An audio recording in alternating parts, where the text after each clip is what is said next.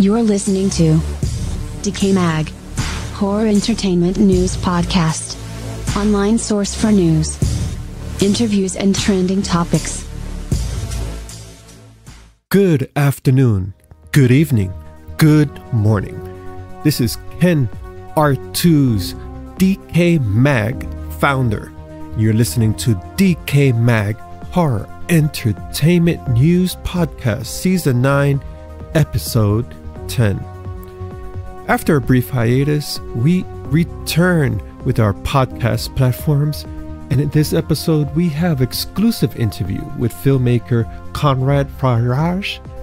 We'll be discussing his his newly released project titled Fighting the Sky.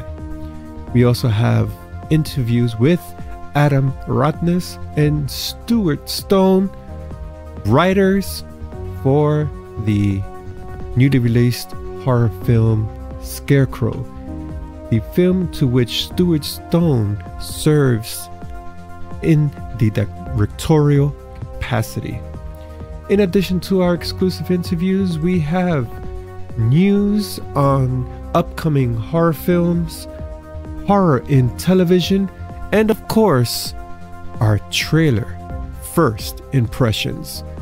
Also, please do stop by DecayMag.com. We debuted on March 12th our digital issue, and this issue is a full-fledged hard copy quote-unquote magazine, but specially designed for your mobile device, be it an iPhone and or Android.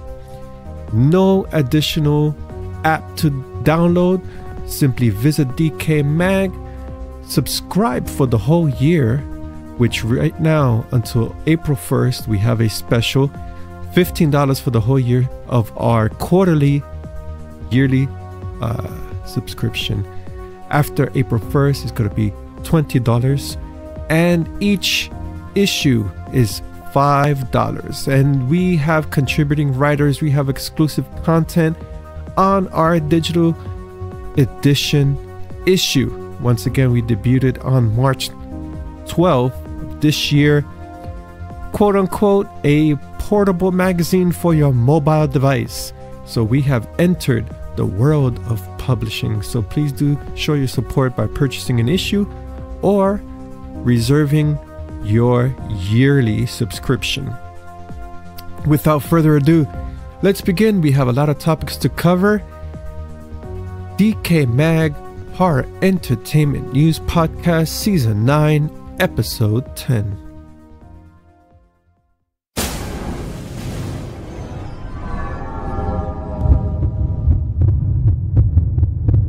Segment 1. Movie News. Back in January of this year, 2019, Deadline report that actor, director, writer John Krasinski will return in the director's chair for the sequel to the sleeper psychological horror thriller A Quiet Place. Krasinski, notable for his role in The Office and his latest project Tom Clancy's Jack Ryan, will also pen the script for A Quiet Place 2. A Quiet Place really made an impact in the horror community. $17 million, that was the budget production, and it went on to earn worldwide $340 million, and domestic sales added to $188 million. Actress Emily Blunt is rumored to also be featured and reprise her role in this sequel. So far, the film is in pre-production. What that means is the cast is getting developed, the script is getting developed, and all the intricacies of the film is getting developed. But according to Deadline, in their article, John Krasinski hinted on a release date via his Instagram profile, and of course we could take this as a grain of salt because social media platforms is not a source for verified news. Krasinski wrote May 15, 2020 as the release date for A Quiet Place 2. The synopsis to A Quiet Place is as follows. In a post-apocalyptic world, a family is forced to live in silence while hiding from monsters with ultra-sensitive hearing. John Krasinski portrayed the role of Lee Abbott, with opposite Emily Blunt in the role of Evelyn Abbott. Child actress Millicent Simmons portrayed the role of Reagan Abbott. So far, according to IMDb, there is no plot whatsoever for the sequel to A Quiet Place, but we have the producers. Brad Fuller and Andrew Form will be releasing the sequel to A Quiet Place through their newly launched production company, Fully Formed Entertainment, which recently tied a 3-year exclusive first look deal at Paramount Pictures. Andrew Form and Brad Fuller have been churning out horror content for quite a while now, including the Purge series and also the Purge TV series. Andrew Form and Brad Fuller have been working together under the Platinum Dunes banner, and with their new production company, they will be churning out new content in the sci-fi and horror realm, and of course action, since the production company is behind Jack Ryan, Tom Clancy's Jack Ryan, that is.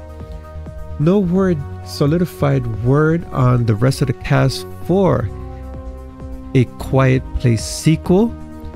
No plot details. All we can go for right now is that John Krasinski is returning to direct and to write the screenplay for the sequel, and perhaps Emily Blunt will join the cast.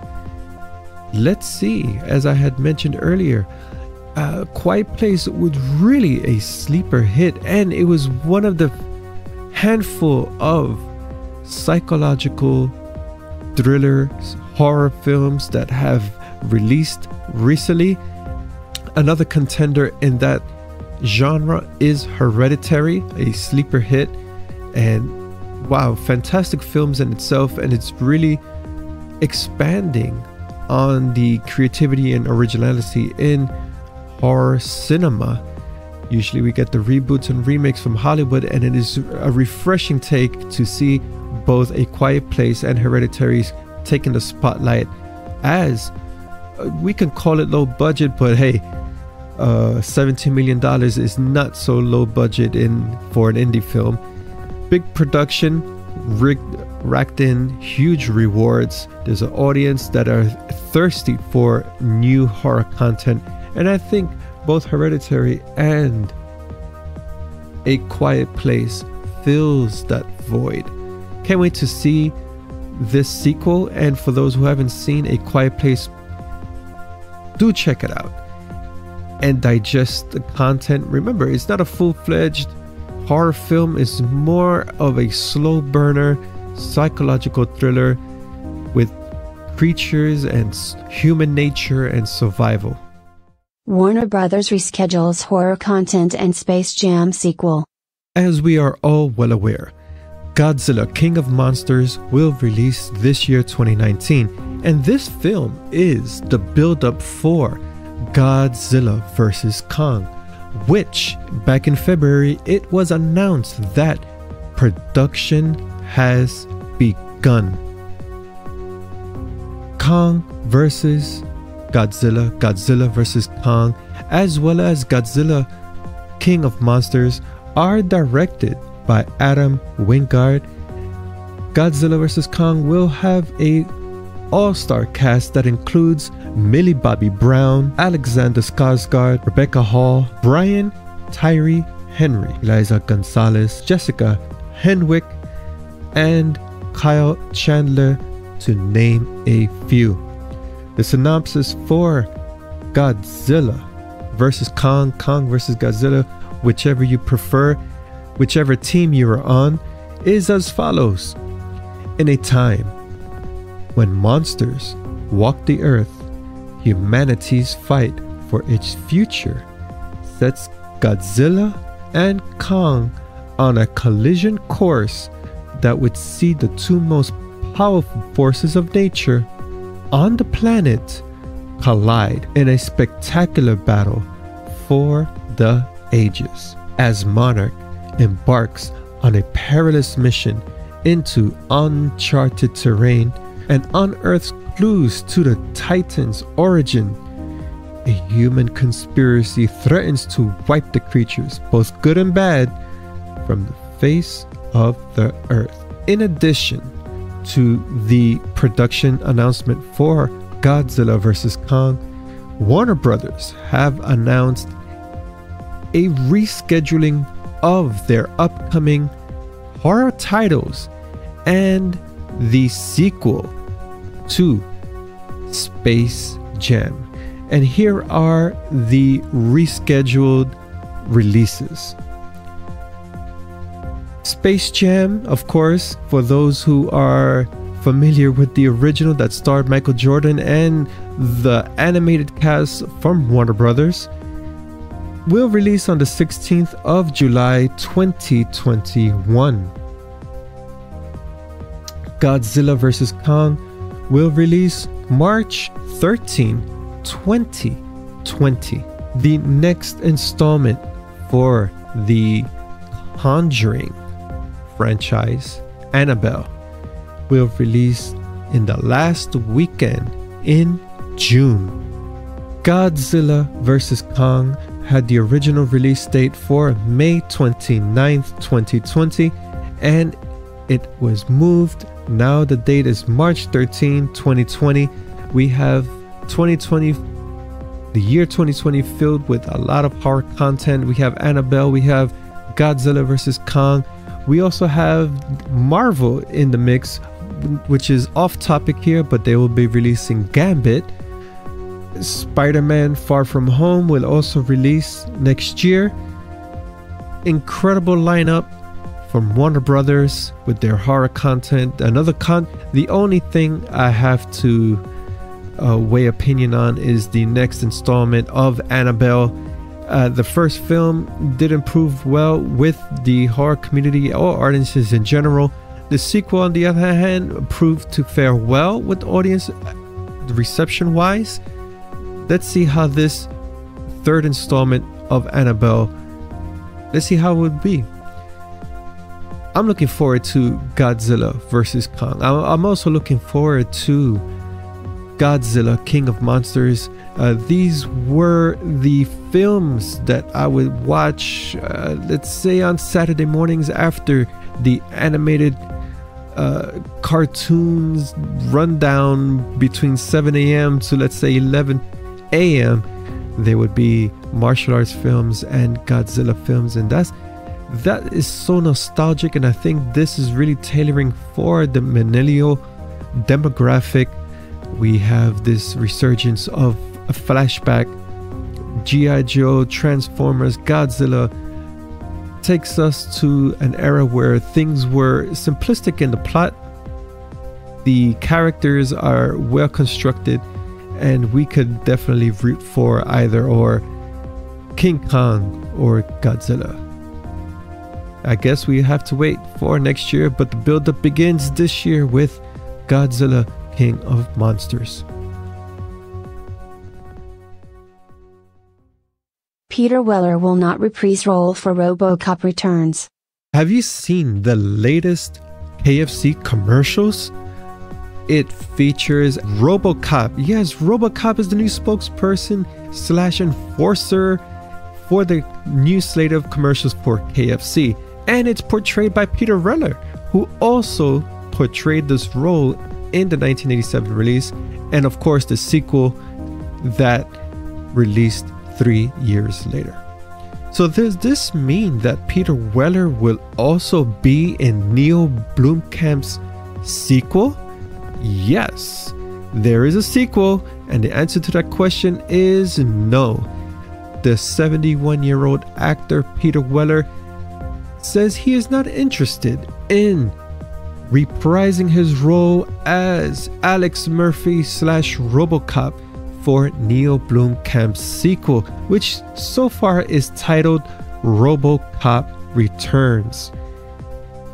Discussions are in the early stages. This is pre-production for this sequel, which of course it is supposed to start fresh. Such was the case with John Carpenter's Halloween, which was an immediate sequel to the first film, and it erases completely every other film adaptation of Halloween that were released in the franchise.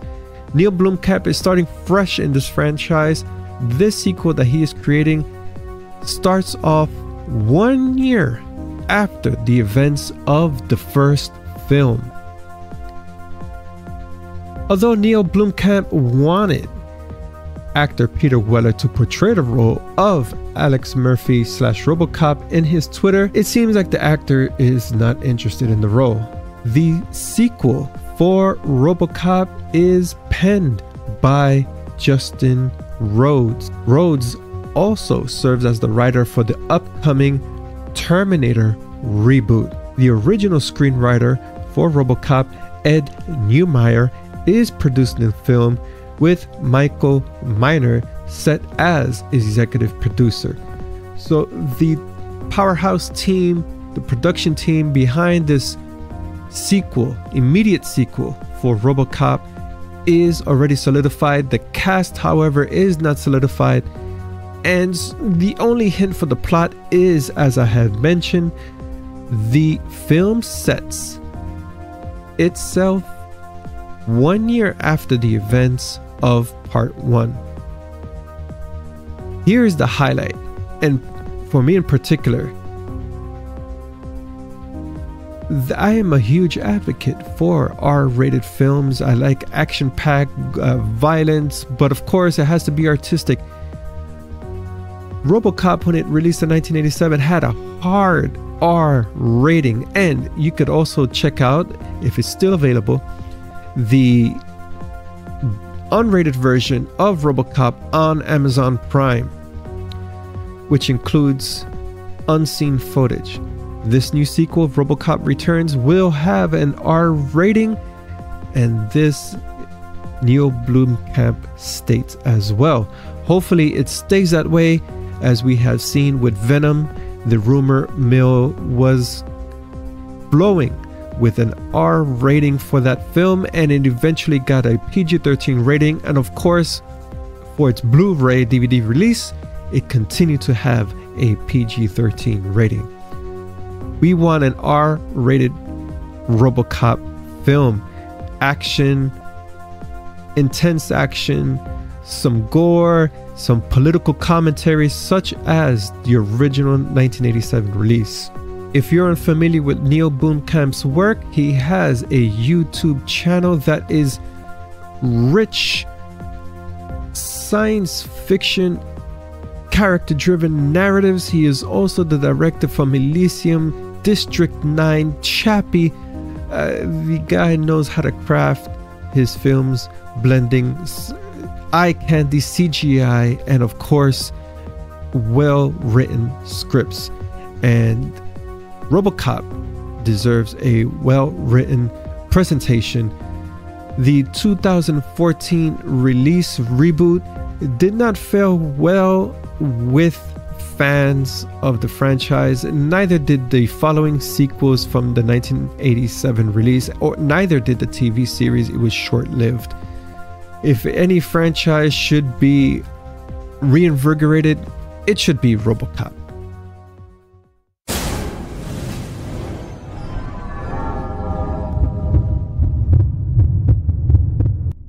Exclusive interview. Conrad Faraj, writer, director, Fighting the Sky.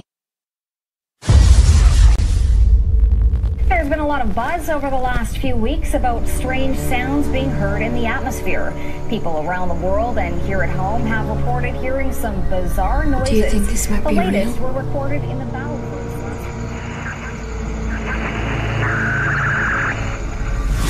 hearing the sounds. They're coming from all over the place, all over the world.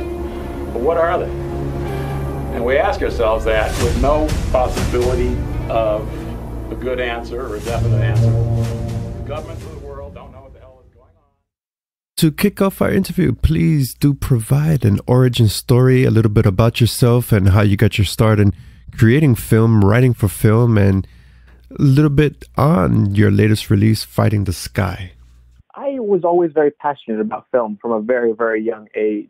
I kind of became obsessed with them when I was 12 years old. I was a big fan of the Harry Potter films, and I started writing fan fiction, Harry Potter fan fiction. And then I decided to take it a step further. I said, wouldn't it be nice if someone made my Harry Potter fan fiction into films? And so I decided to do it myself. And I started to do these Harry Potter shorts. And then it kind of just, I caught the film bug, so to speak. After I had done those, I just started making films out of anything. Even in high school, I was making films for projects and things. And then it just kind of sort of became my job. And I've been doing it for over 15 years. And now I have just finished my biggest project to date, which is a film titled Fighting the Sky. And it's a film that we've been working on for 3 years.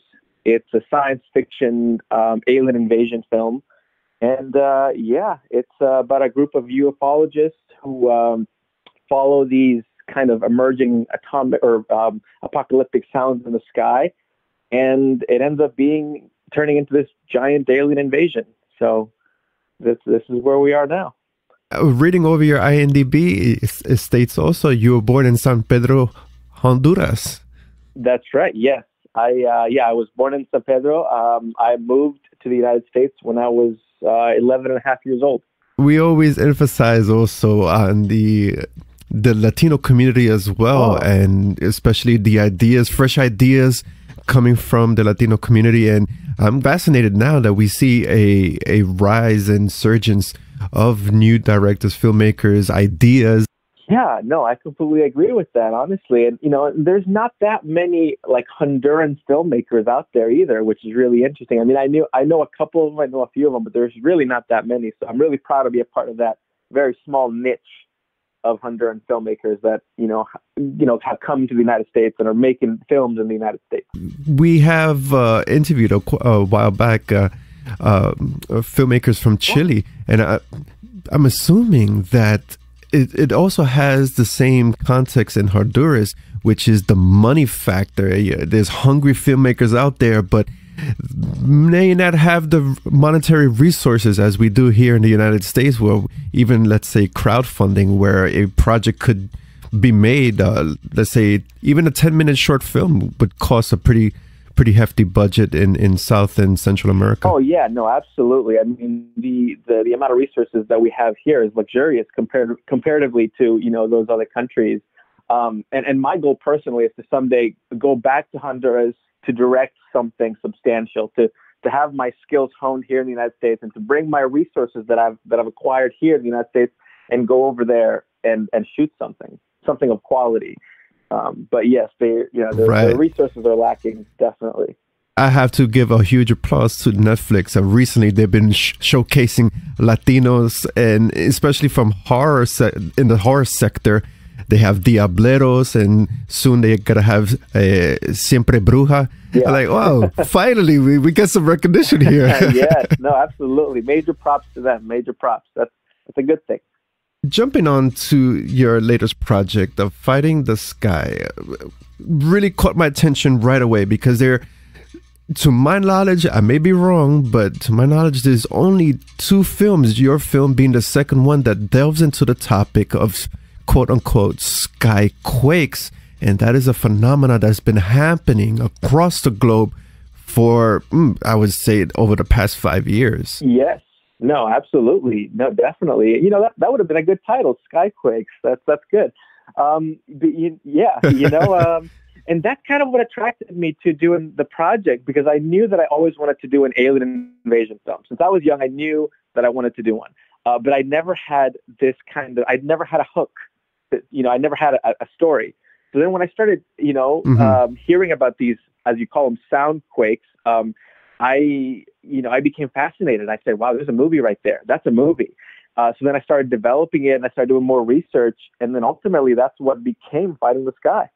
That is what I say, thinking outside the box here, 'cause there are so many untapped areas in horror and science fiction. And as I mentioned, this film being the second one that I see that tap into this topic is quite fascinating for those who haven't heard about it. These are quite frightening, and it's even happening here more so with the end of 2018, the beginning of 2019.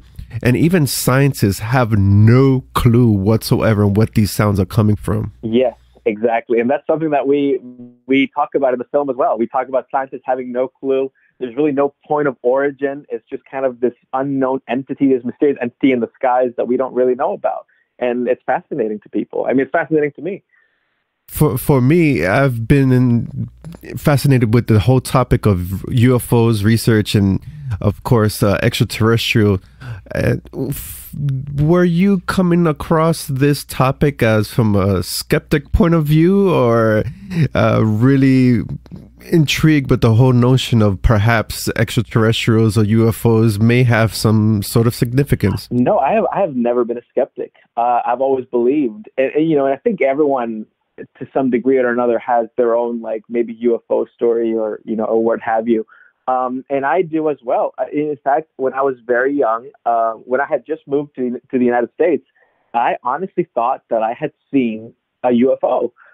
Like, I was getting ready for bed, and I was getting ready, and I thought I heard something outside in the backyard, and I opened the window, and I swear to God, I saw something just fly up from my backyard into the air. I saw this kind of green light, and I couldn't tell what it was, but I just saw this green light, and I put that scene into the movie, into Fighting the Sky. And I have always believed that the universe is too big, for it to just be human beings on planet Earth.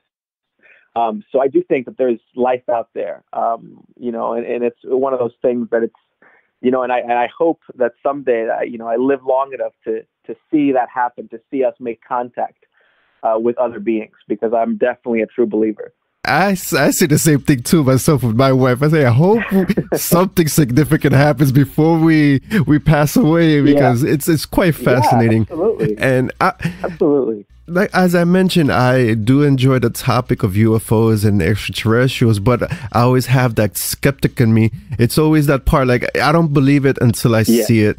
And the last couple of years back, we had the solar eclipse. Yeah. So here I am. I take my DSLR, I hook it up, I point it to, not directly at the sun, of course, that damages the lens, but off away from the sun. Start recording. Put it into my video editing program. Like, holy shit! Yeah. Wow! I've recorded UFOs. Oh my goodness! I'm like, okay, there's my evidence. Oh my gosh! Yeah. Oh my gosh! Yeah. Wow. That's amazing. Yeah, that's crazy. And, what's funny though, since I had started doing this movie, Fight in the Sky, people have come to me and said, I have a UFO story, or I have this, and I didn't realize just how many people have these stories. But I think they're just too shy to say them out loud, or too shy to share them with people. But it's crazy how many of us really have these stories. Right, and the power right now is in everyone's hands. Not so much a few years ago. Let's say even 10 years ago, we didn't have this power, and it all comes down to mobile devices, the cameras, the video recording capabilities. Everyone has them, so it's readily accessible. You see something weird, even if it's a crime or whatever, boom, everyone whips out the camera and can record it for evidence. Yeah, no, definitely. And that's something that I also incorporated into the film, was technology. I wanted the movie to have a lot of technology. I wanted people to communicate through FaceTime, or taking their phones to record sounds. Like, I wanted to implement how advanced our technology has come in today's day and age. Yeah. If we jump on YouTube and any reputable UFO research channel, that's the first thing that we would see. Regular average people recording these weird sounds in the sky, which is, as I mentioned, sounds weird. It sounds like the trumpets that we read in Sunday school. I forgot what it was, the apocalyptic trumpets or what have you. But it's frightening in a way that it's happening worldwide. Yeah. No, it's kind of terrifying, but it's also kind of interesting, you know, how we can kind of keep track of that. You know, we can keep track of how, you know, what parts of the world this is happening to. You know, and I when I was doing research for Fighting the Sky, I found the strangest, most bizarre videos. You know, and it's interesting because if I wasn't, you know, I wasn't a skeptic at all when doing this movie, but these videos were even further proof. You know, it's like, who could make this thing up? No one can make this up, you know. These videos are factual evidence that there, you know, are things happening out there in the universe that we don't know about. You present a very interesting perspective in the film. Not only do you provide the experience of the skyquakes, the people who are affected by them, they're listening, but you also provide the UFO researchers, which of course they themselves have the comedic element to the film. But it's these different angles that you provide that really, when a viewer watches the film, they, oh, okay, I have the perspective of the reporter, I have the perspective of the researchers. Was that initially in the script to provide all these different points of view from all these characters? I definitely wanted to have a broad point of view when it came to this subject matter. And what's interesting about the script is that it was always constantly changing. And, you know, there really was never a script. That's a bit of trivia. There was actually, it was all improv. The entire movie was improvised. There was no screenplay. But what there was a very solid treatment. It was like a 12 to 13 page treatment, and it kept changing. And I definitely wanted different points of view because, you know, when I watched, UFO movies or movies about great adventures, I definitely wanted to have that kind of reporter aspect, but I wanted to have that research aspect. I wanted to have every kind of aspect that could be covered in a movie about, you know, going out and adventuring and finding something and seeking something. All of the actors didn't have a structured line that they had to memorize. It was all improv. There was only one scene that was physically written as a screenplay, and that was it. Everything else they came up with themselves. There was not a single word written. Wow, that is experimental filmmaking right there. Curiosity, how many takes did you have to do for one scene in particular, since everything was improv? Honestly, just as many as we would on a normal, you know, structured screenplay film. What really helped though was rehearsing, because we would rehearse and we would rehearse and we would rehearse until it finally sounded natural, until it sounded a little organic, until they became familiar with each other, because the actors met basically the night before filming. They had just met all the prime actors, and I had people coming from LA, I had people from different states, and I wanted them to feel like they had known each other for a very long time. So we did some really intense rehearsing before, you know, while my camera crew was lighting and you know, and setting up. I would rehearse with the actors and I would talk to them about their characters, and we would go over what I wanted them to say and to express. I mean, and they had the treatment, so they knew the story. Yeah, I mean, it honestly was a very smooth shoot. I really trusted their instincts when it came to, you know, saying their dialogue. I guess the only tricky part was in the edit, because there's a little nuances, there's little lines that can be different. So editing is a little bit more challenging. It's almost like editing a documentary, doing this kind of film. But at the end of the day, I think, you know, we did what we did, and I'm proud of, you know, what we achieved. Wow, I think this is the first time I've actually heard such an experimental way of creating a feature film. I would see that as a short film, but that's kind of risky for a feature, and it worked out great because all the on-screen chemistry, that's what I look for with the dialogue and the monologue, is if the actor, the actress can convey that on-screen chemistry, and that was evident, especially in one scene in particular where the researchers were fleeing for their lives in the open field. I felt that was authentic in itself right there. Yeah, and there was no script, so it was experimental filmmaking at its highest level that I've done. You know, and it's good because I had so many, you know, big cameras, and we had camera trucks and this big lighting setup, and you know, at the end of the day, we didn't have that script to fall back on. It was instinct. It was this very tiny treatment, this story. You had mentioned that Fighting the Sky, one of your biggest projects.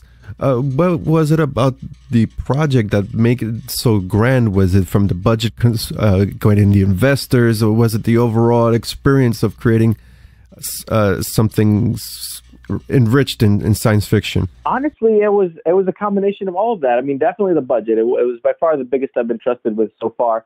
But also, as far as ambition, I wanted to be more ambitious with this, as opposed to anything that I've ever done before. Like, I wanted to really push myself, and I wanted to say, can I really do this? Can I really have these massive, like, UFOs flying across the town and, burning things up? Can I do that? Is that something, that I can take on? So to me, it felt like I was undertaking this huge thing. I almost felt like I was, in a way, fighting a battle with the film, trying to win, trying to really accomplish this, trying to finish this, trying to get all the effects in, trying to, get my dolly shots in and my big elaborate shots on a very minuscule, tiny budget and make it look as big as I possibly could. For up and coming filmmakers, one of the things that we always note in our interviews or discussions on the podcast is when they're creating a screenplay, they should avoid all the spaceships and aliens and just go bare bones and create something that they have within their budget resources. And seeing and hearing that the way that you have filmed this, no script, only a treatment, you went totally the opposite. Well, you know what? Sometimes you have to take risks, whether they pay out or not, that's entirely different. But sometimes you just have to take risks as filmmakers, because I feel like that's what keeps us motivated. That's what keeps us inspired. And this, it was a big risk to do it the way that I did it. And, like the first image that came to my head when I was, and like I said, I agree with you, most filmmakers, and even I honestly do that too. I think, how do I work with my budget? How do I do this? But the one image that stuck to my head the moment I came up with the film was this alien spaceship attacking this small town and characters running, scrambling through this city, through this very small city. And I just thought that was such a cool thing. And I wanted it to be very 50s vibe. Like, I wanted to have the 50s, almost like a B movie, modern day with modern spaceships. Like, how cool would that be? I thought. So I knew from the start that I needed to have a scene like that. I knew from the start that I needed to have total destruction. And yeah, that's how kind of I basically structured my treatment was, okay, how do I get to this point? And after this point, how can the characters move forward? It's funny that you mentioned it. I did catch that 50s vibe and invasion from Mars when these spaceships started to do their thing. That was, mind you, for CGI, that's one area that I'm not too keen with. But I have to admit, I did like the texture of the spacecrafts themselves. I say, this is, if we want to see a UFO, I think that's this type of structure they would have, as opposed to these shiny discs that are commonly reported throughout the world. Oh, absolutely. Thank you for pointing that out. Not that many people point that out. And that's one of the things. I literally had days and days of discussions as to what I wanted the texture of the spaceship to be like. Like, I remember being in LA, talking to my designers and saying, I want them to be these very grungy, almost tribal in a way, like the way that the ship feels. I don't want it to be metallic. I don't want it to be, shiny. I want it to feel like it's this thing that's been flying for years and years and years, almost like, a little aged in a way. So. With this project now complete, is in distribution, what were some of the learning points in creating a film of this caliber? I learned a lot. I honestly don't know if I would do another improv movie because of how exhausted it made me. And sometimes I felt like I didn't, it was going out of control sometimes. I was like, oh my gosh, I've shot too much footage, or I have too much of this, or, so I think I've learned to pace myself a little better. I've learned to make more direct decisions when it comes to my directing, at least. I just, it's all about time management as well. I feel like I learned a lot about time management. I learned a lot about handling an insane amount of people. I feel like, I know where my faults were. I know, how people are after a certain amount of hours. I just feel like I learned a lot of just overall about directing people. The responsibility of the director for those who are starting out is you're being the captain of the ship, and in most cases you may find a weakness in some areas, and that's why you would need a producer or an assistant just to handle all the questions while you're taking care of all the technical aspects. Yes, absolutely. And I was wearing so many hats on this film, even on set. I mean, I had a lot of producers on the film who were mostly financiers, from different areas and stuff. Right. But I didn't really have an on-set producer that much. I really didn't. So it was just me. I had assistant directors. I definitely had help. I didn't do this by myself, but I definitely could have used another, set of eyes and ears to tell people, hey, don't do this or do it like that, or, to handle different aspects of the production, because I did feel a little overwhelmed sometimes taking this on. Right. And that's the whole thing with indie filmmaking is you're not just the producer, you're not just the director. You have to wear so many hats, especially after the filming and it's on the editing floor. You have to be a co-editor as well. It has to be in your DNA. You have to really be passionate about making films and see it all the way to the end, because yes, on our level, it's, you will be taking on so many different jobs that you didn't even know you had to do. Like, for example, for this one, I had to help with the sound mix and the coloring, and I edited the movie. So it was just a lot of things. As a writer, I often hear, and I agree with this notion that the basis of the film starts with the script, and of course the script in itself is a living entity and it would change over time.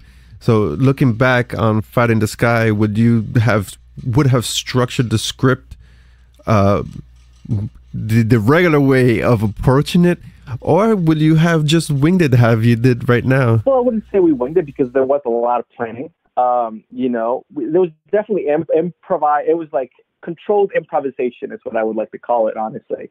But it's funny, because I would now, like 3 years later, I would do a balance of both. I would have actually written a script, but I would have actually let my actors improvise a lot of it. I would have said, okay, this is going to be, the way that it's supposed to be structured wise, but you guys can give me some improvise. I want it to be organic. I want it to sound natural. So it would honestly be like a nice balance of both. Once you give a 90-page script to an actor, to any member of the cast that is going to be in the film, that 90-page script would come back to you with 20 extra pages with notes and this and that the actor had to write in. They ask you questions. How's his demeanor? How is she acting? What is she feeling? Oh, absolutely. That all comes with the script. Absolutely. But, I encourage that stuff. I encourage it. But, it was kind of fun, too, to kind of like on the day kind of learn, how we were going to approach a particular scene. And I'm not the first filmmaker to do that. There's other films that have done kind of improv kind of, material. Like one of my favorite films of all time, like Crazy by Drake Doremus, won Sundance in 2011. That was the film that kind of inspired it. And then even before then, Breathless, Jean-Luc Godard's Breathless was mostly improvised. And I was thinking, okay, if you guys could do it, I definitely should give it a shot. Except I did it on this like crazy scale with spaceships and attacks and all this stuff. So it was completely different than doing like a drama or like a nice little comedy. So Fighting the Sky, it does provide the action, the sci-fi, and of course the comedy also to break everything, because once you have a film that is too serious, it just loses that impact. You have to break it up with comedic elements. Oh, yeah. And I wanted it to be fun. I wanted it to be a fun film. I mean, I knew that I wanted to make a science fiction film with horror elements. But I also knew that at the end of the day, I wanted to make an adventure film. I wanted it to be an adventurous, fun ride for people. I wanted it to be like this kind of thrill ride. I wanted them to have all these experiences. And I wanted them to, go to see the film and just have fun, and enjoy a film. Because a lot of science fiction films nowadays rely too much on horror, I think. Way too much on horror. And it just becomes this thing that's just a little too grim. And I wanted to bring that fun back, almost like Close Encounters of the Third Kind. When I first saw that film, it felt like this fun adventure that was happening. Even War of the Worlds to some extent, which was hugely inspiring to me, or even Signs. Just felt that it was this fun thing, and I wanted to have that kind of move, that tone in Fighting in the Sky. Funny that you mentioned those films, because each of those films, of course, they were taking source material from actual events. They elaborated it, of course, to make it more intense on screen and as a film, but each of those films were based on real life occurrences. War of the Worlds did occur. There was a spaceship over a military base, and it was being shot at by artillery, everything, and the ship was still in the sky with the force field around it. And there's actually one photograph about that incident too. Oh wow, that's incredible. That's one of my favorite films. That's even better. Wow, that's amazing, actually. Yeah, I believe it was during World War II, if I'm not mistaken, over in California, over the military base. There were a lot of casualties, of course, because the artillery rounds would fall to the floor, and people were on the floor, and they would get killed by that. But yeah, it was actually documented and everything. Wow, yeah. I will have to look that up. That sounds like a movie right there. I mean, War of the Worlds remake, another one. Who knows? That's crazy. During your research, I don't know if you have come across now it's being declared a intergalactic spaceship that just went through our solar system. It was the Oumuamua. That's what they were calling it. And at first they would describe this elongated vessel as a lost meteorite. But once the scientists started investigating the propulsions of this thing, they realized, wait a second, it was actually using the gravitational pull of the sun to project itself through our solar system and away into the depths of space. That in itself deserves a film. Oh my god! Yeah, that sounds. When did that happen? By the way, that sounds incredible. I didn't come across that one. That happened 2018, mid 2018. Okay. Even Stephen Hawking, before he passed away, he was conducting his research on that. And he came to the conclusion that it was artificial. Oh my gosh. Wow. Well, I hope they come back during the time of the release of Fighting the Sky, so we can promote the movie. We're like, hey guys, we made a movie about you, Wow, that's crazy. Exactly. Put a bumper sticker on their vessel or something. Yeah, put the flyer, watch Fighting the Sky. With Fighting the Sky, a little bit behind that process. Why does it take a film so long in an independent circuit to be completed and into the production phase? That is a good question. And it's interesting because it shouldn't have taken as long as it did. But what happened was we had a lot of different cuts. There were a lot of different versions of the movie. So we started editing Fighting the Sky back in 2015. We finished it last year, the movie. We filmed it in 2015, and then we started to assemble a cut. And then my first editor resigned. He said it was just too overwhelming. He just said he couldn't handle how much footage we had, and there was no script to go by. It was kind of just the treatment. So he became overwhelmed, and I don't blame him. He's a good friend. I don't blame him. So then we went to our second editor. And our second editor in Los Angeles, he gave us this rough cut of the movie, and we just didn't like it. We didn't like it. He didn't even honestly cut together a lot of the scenes. He cut out a lot of the scenes, and I'm like, where's 30 minutes of the movie? Where's this other stuff that we filmed? And he was like, oh, I just didn't think that fit the pacing, so I didn't edit it. And I'm like, no, you have to edit the whole movie. Then he almost was trying to direct the way that the movie was, being cut together. So then we had to start from scratch again. So then we went to my third editor in Ohio, which is where I'm from. And then he started editing, and then he just said, I can't, I'm sorry, but this is just so much. It's just the crazy amount, plus the visual effects. So that was, after a few weeks, he just couldn't do it. So then, and at that point, a year and a half had passed by of getting all these different cuts and all these versions and none of them panning out. And then finally in 2017, I was like, that's it. I'm doing it myself. If anyone can do it, I'm just going to have to do it myself. I can't keep going to, from editor to editor to editor. I just have to do it myself. So then I did. Right. I started from zero. So after seeing all these different versions of the movie, it was the hardest, honestly, one of the hardest things I've had to do was just start from zero and start editing the movie from scratch. And I took it a scene at a time. And and then it took me several months to complete it. And then in 2018, we were finally rounding the turn at the, back in January 2018, we were like, okay, now we're finally really implementing the CGI. We're really implementing the music, the score by TJ Wilkins. And it finally was coming together. I felt like after years of different versions and cuts and things that didn't pan out, it was finally taking the tone that we wanted. And and that's kind of how we finished the movie. I've heard it time and time again that editing the part of after the filming is where it would make or break the film, and what you have just elaborated on is true testament to that theory. If a film is cut a certain way, it just doesn't have that proper vibe, and once it goes into distribution, there's nothing else you could do about it. That's how it is. So it's very important to really carefully edit the footage how it's supposed to be in order to tell a proper story. Completely agree. And and the way that some of these editors were cutting it together was, I thought, particularly too quick. Sometimes I like to, to, really absorb an image. I really like to see shots. I like to see the dollies. I like to see, the slow moving things instead of just kind of quick cut, like a YouTube editing in a way.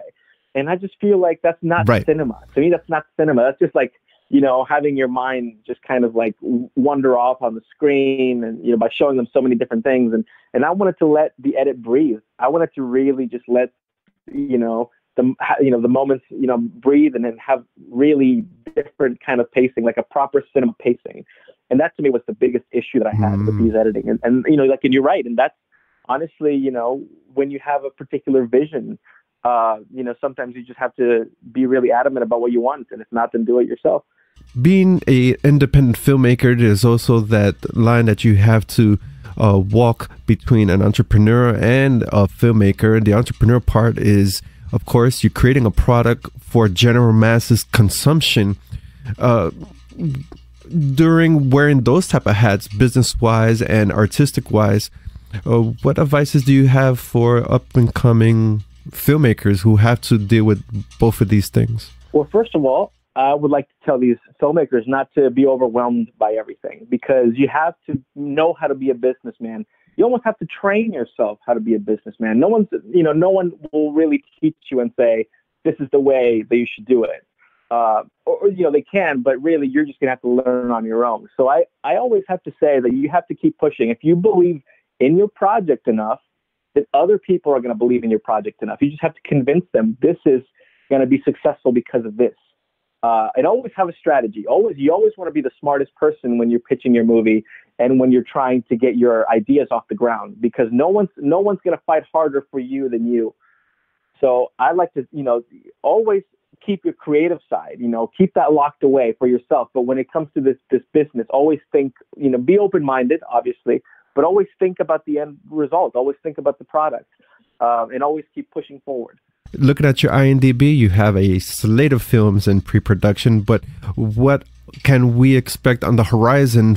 What can you share? Because I know some films you cannot be shared because of they're in production, but what can be shared? Yeah, it's interesting. Yeah, I have so many that we're prepping, honestly, but it's funny because the one that we have been prepping is not on IMDb. I mean, my next film is not on IMDb, which is the funniest thing.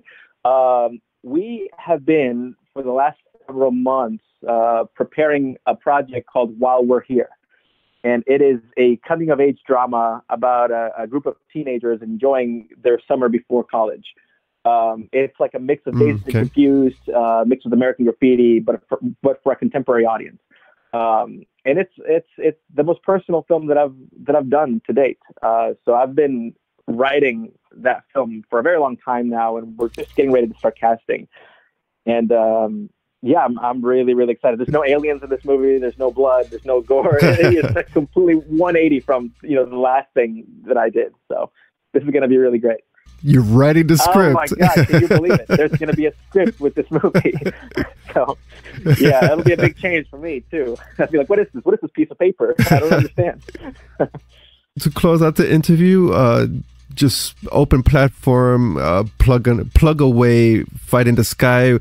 What audience will expect? Where it can be found, and social media platforms? Yes, very good. Fight in the Sky is being distributed by High Octane Pictures, our amazing distributors, and it comes out February 5th on DVD and digital. It can be found on Amazon, Amazon Prime, Vudu, Xbox, Dish Network on Demand. Gosh, I don't know. So a lot of other streaming devices. You just have to check all these streaming devices. It's kind of coming out on many different platforms. And yeah, they can follow us on social media. All the handles are at Fighting the Sky. We're on Facebook, we're on Twitter, we're on Instagram, and people can follow the movie there. So. Great. And no social media handles for Fighting the Sky? No, those are for Fighting the Sky, yeah. So at Fighting the Sky, on Instagram, Facebook, and Twitter.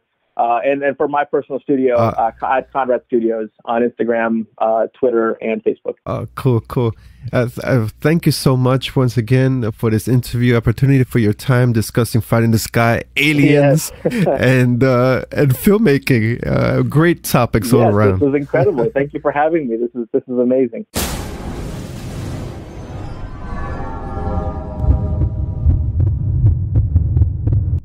Segment 2. Television and streaming. Penny Dreadful, City of Angels cast developments. Showtime is reprising the series Penny Dreadful, and it's going to have a Latino-centered narrative. The cast developments include actress Natalie Dormer, Daniel Sovato, Jessica Garza, and Jonathan Nieves. Titled Penny Dreadful, City of Angels, it would feature the creator, writer, and executive producer of the original long-running series Penny Dreadful, John Logan. Penny Dreadful, City of Angels will be set against a 1938 Los Angeles backdrop. Some of the plot lines will include political tension, a grisly murder that shocks the city, the development of Los Angeles in the era, which included the first freeways, and last but not least, a deep tradition of a Mexican-American folklore. Actress Natalie Dormer will portray the role of Magda, a supernatural demon who can take the appearance of anyone she chooses and manifest in a number of guises throughout the story. Actor Daniel Sovato will portray the role of the detective Thiago Vega. No word yet on the release for Penny Dreadful, City of Angels, but I applaud the Mexican Latino centric theme in this new upcoming horror series from Showtime. Even the poster art pays homage to the Dia de la Muerte artwork and Mexican culture.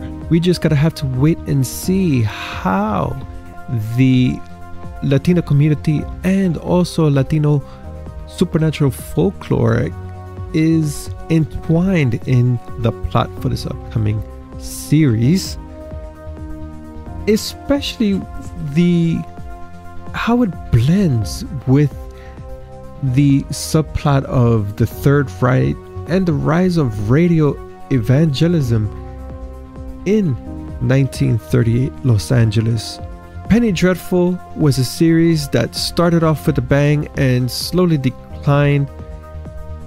The final season was not, it left more answers than questions, in my opinion, and I am definitely looking forward to this reinvigorated horror series from Showtime with a new slate of cast, characters, and a new plot.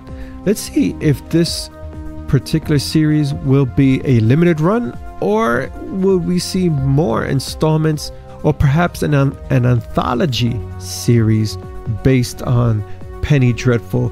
Perhaps the second season of this new installment will be set in a different era with different characters, with case in point such as American Horror Story.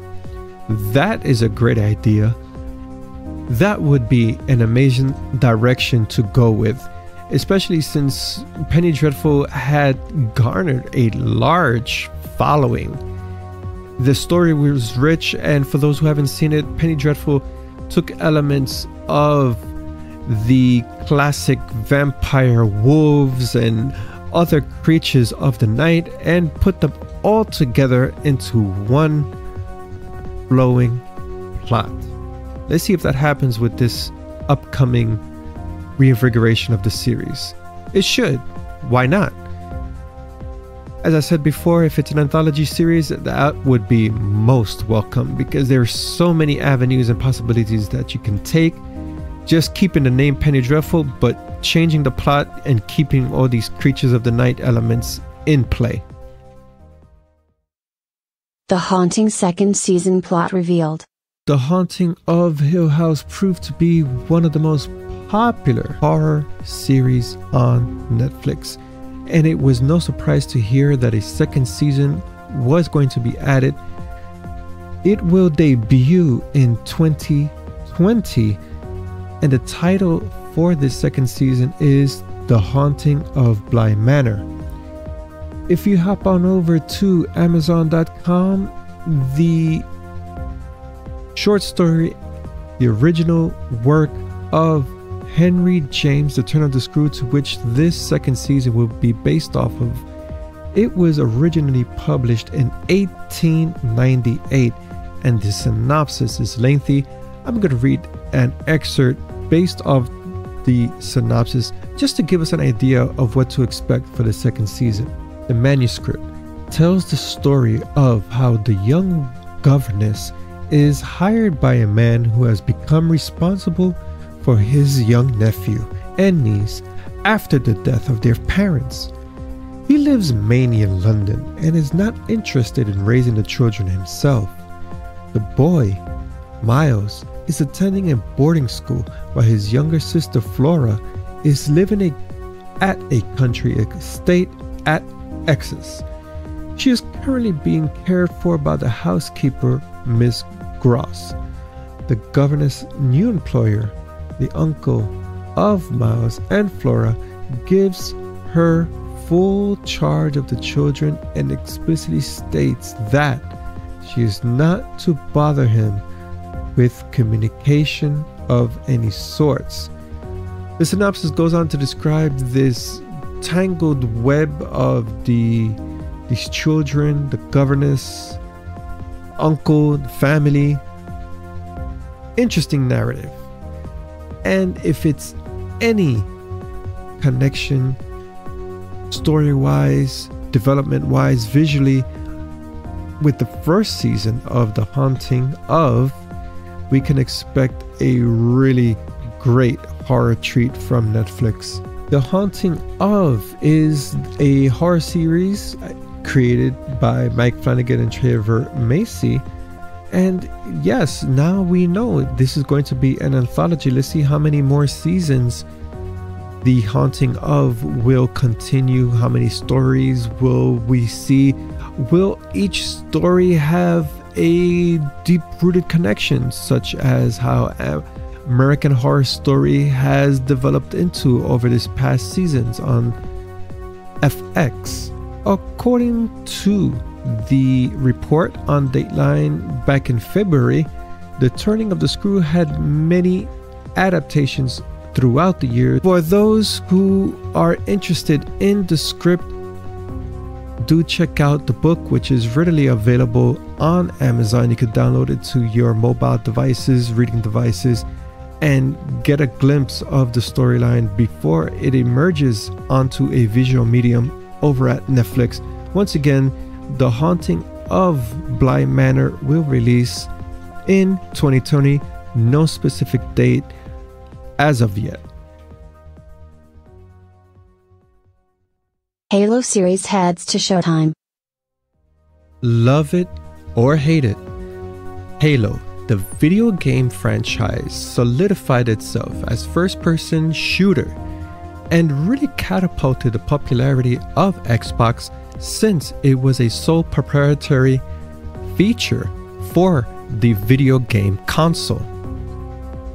Halo has a series of books, it had animated films. A Halo TV series was originally scheduled in 2013 for the Xbox as part of its original content. But after Xbox Entertainment Studios shut down in 2014, Showtime found interest on the property and over the past 4 years have been developing this video game into a series. Of course, it had its bumps in the initial stages.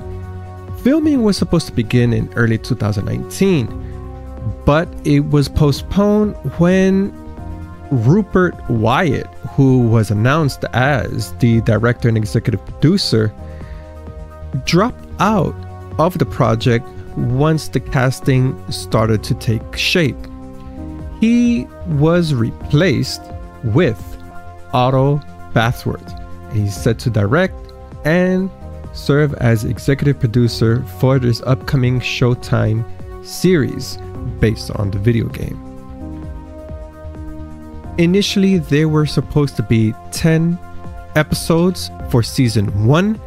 It has since been condensed to 9 episodes, 1 episode short. Perhaps the storyline got trimmed so much that it went into 9 episodes for season 1. That's usually the case when there is a first run series. There's always that testing the water process to see how many people tune in. What would the target demographic be? What would the ratings be for the first installment all the way to the last one? So hopefully Halo would find success on Showtime. There have been mixed reviews on the video game series platforms, as I opened up this segment with. Some hate the series, some enjoy the series. Nevertheless, it has a good story narrative, even though the basic premise of the gameplay is run and shoot and kill aliens. You have the protagonist, Master Chief. You have the invading aliens on the planet that they have to combat and to save humanity, and all these little subplots that get involved into the plot.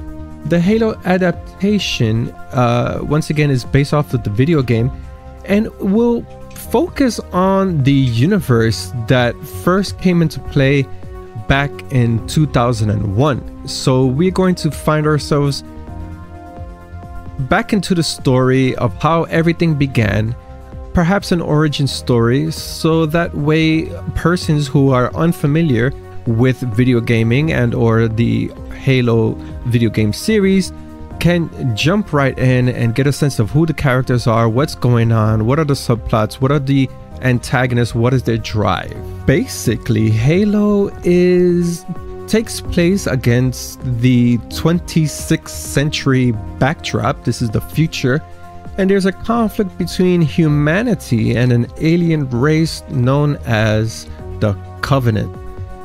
It'll be interesting to see how this is a video game. It's going to be translated to live action. Let's see how the special effects are going to be. This is something that you would normally see on the sci-fi channels, since they are notorious for creating great visuals for their series.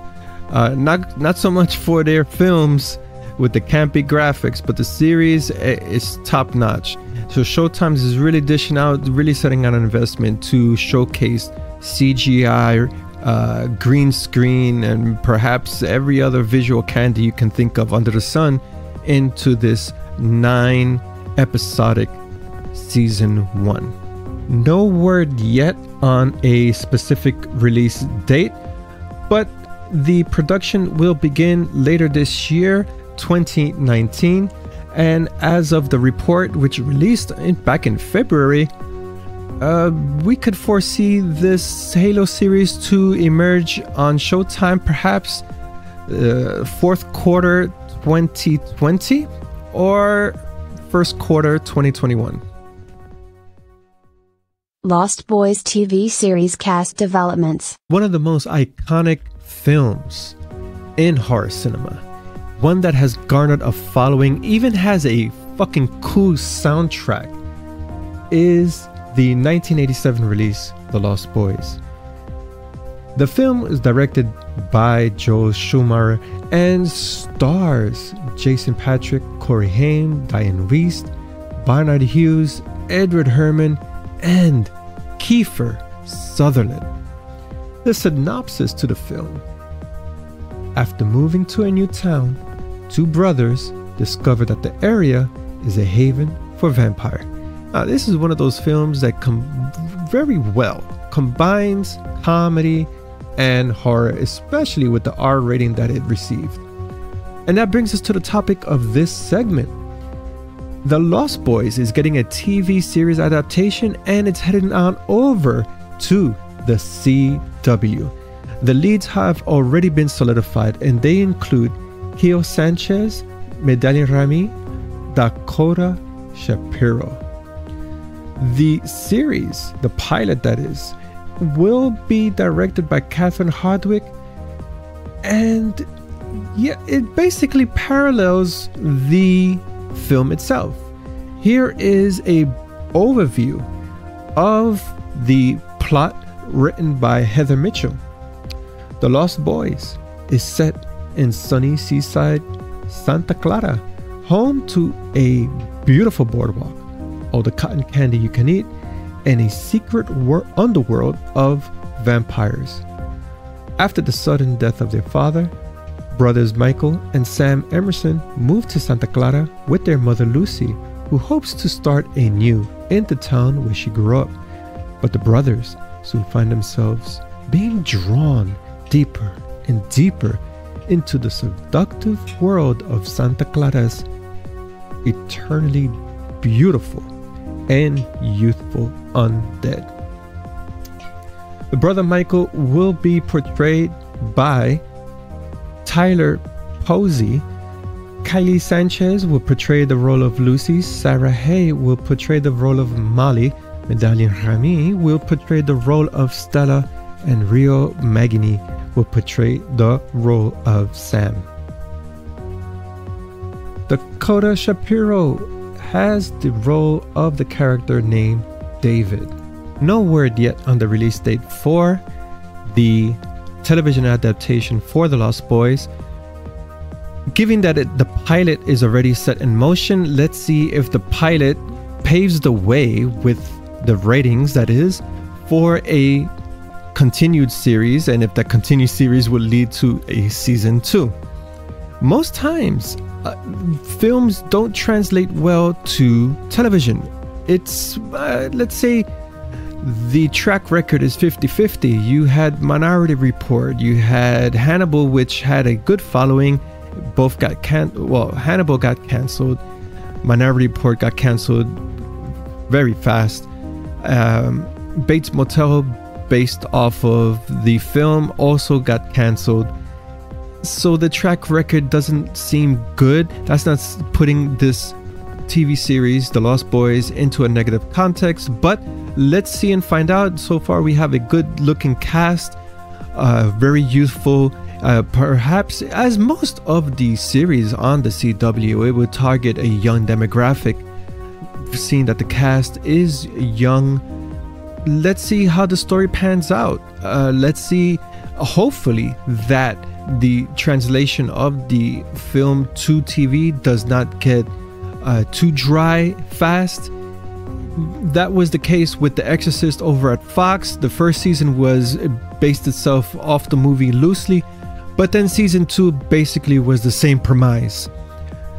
That would definitely kill a film to TV adaptation. Nevertheless, I'm looking forward to it. I haven't really tuned in to the CW at all with none of their content, especially for the DC universe. But I'll give this a try, especially since it's the Lost Boys. Come on. It's, as I mentioned earlier, it's so iconic in the horror cinema.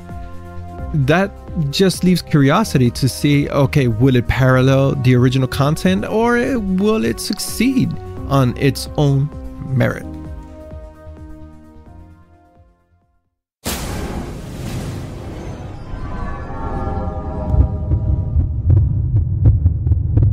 Exclusive interview. Filmmakers. Adam Rodness, Stuart Stone. Scarecrows. This weekend is gonna be legendary. Yeah, I'm excited too. And I've got one more surprise before we hit Paradise Beach. Right? Let's go. It's weird. What? The bird. Aren't scarecrows supposed to scare off birds? Obviously, this farmer doesn't know what scary means.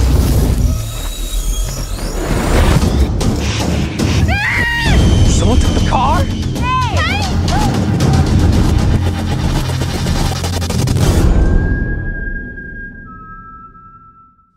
To kick off the interview, please provide a little bit about yourselves, an origin story, and humble beginnings all the way up to what got you started in film creation. Well, 5-7 Films has been around for about 3.5 years. It was co-founded by myself and Stu. Stu and I met when I was we were teenagers, I think, right? We were teenagers? I was a teenager. Stu's way older than me, but he won't admit that. I ended up marrying his sister, out of all things, and then we were forced to work together for the rest of our lives. But I came up, you know, as an actor. I wanted to get my teeth sunk into the TV and film industry. And then, you know, auditioning as an actor was always very, you know, tough, and it was something that nobody really ever wants to do for the rest of their lives. So we decided, hey, why not try to make our own content and start writing and producing our own stuff, and then, you know, we could put ourselves in our own films and TV shows down the road. And the idea spawned a few years back, and we were able to find some great partners who believed in our concepts and our ideas. And we came out the gate with our first movie called The Haunted House on Kirby Road, which is a stoner horror film based on true events that happened just north of Toronto in Canada. And that led to another film called Scarecrows, which has now been released. It was released December 11th, and now it's having its big DVD release February 1st. So Stu and I, you know, we write these films, and Stu directs the film, and I produce the film, and we're on the ground running, wearing 15 different hats, you know, trying to just entertain people all the while. So it's been quite the ride thus far, and we're happy that we're, you know, sitting right here talking with you. And, great. I'm Stu. Hi, how are you? Good. How are you?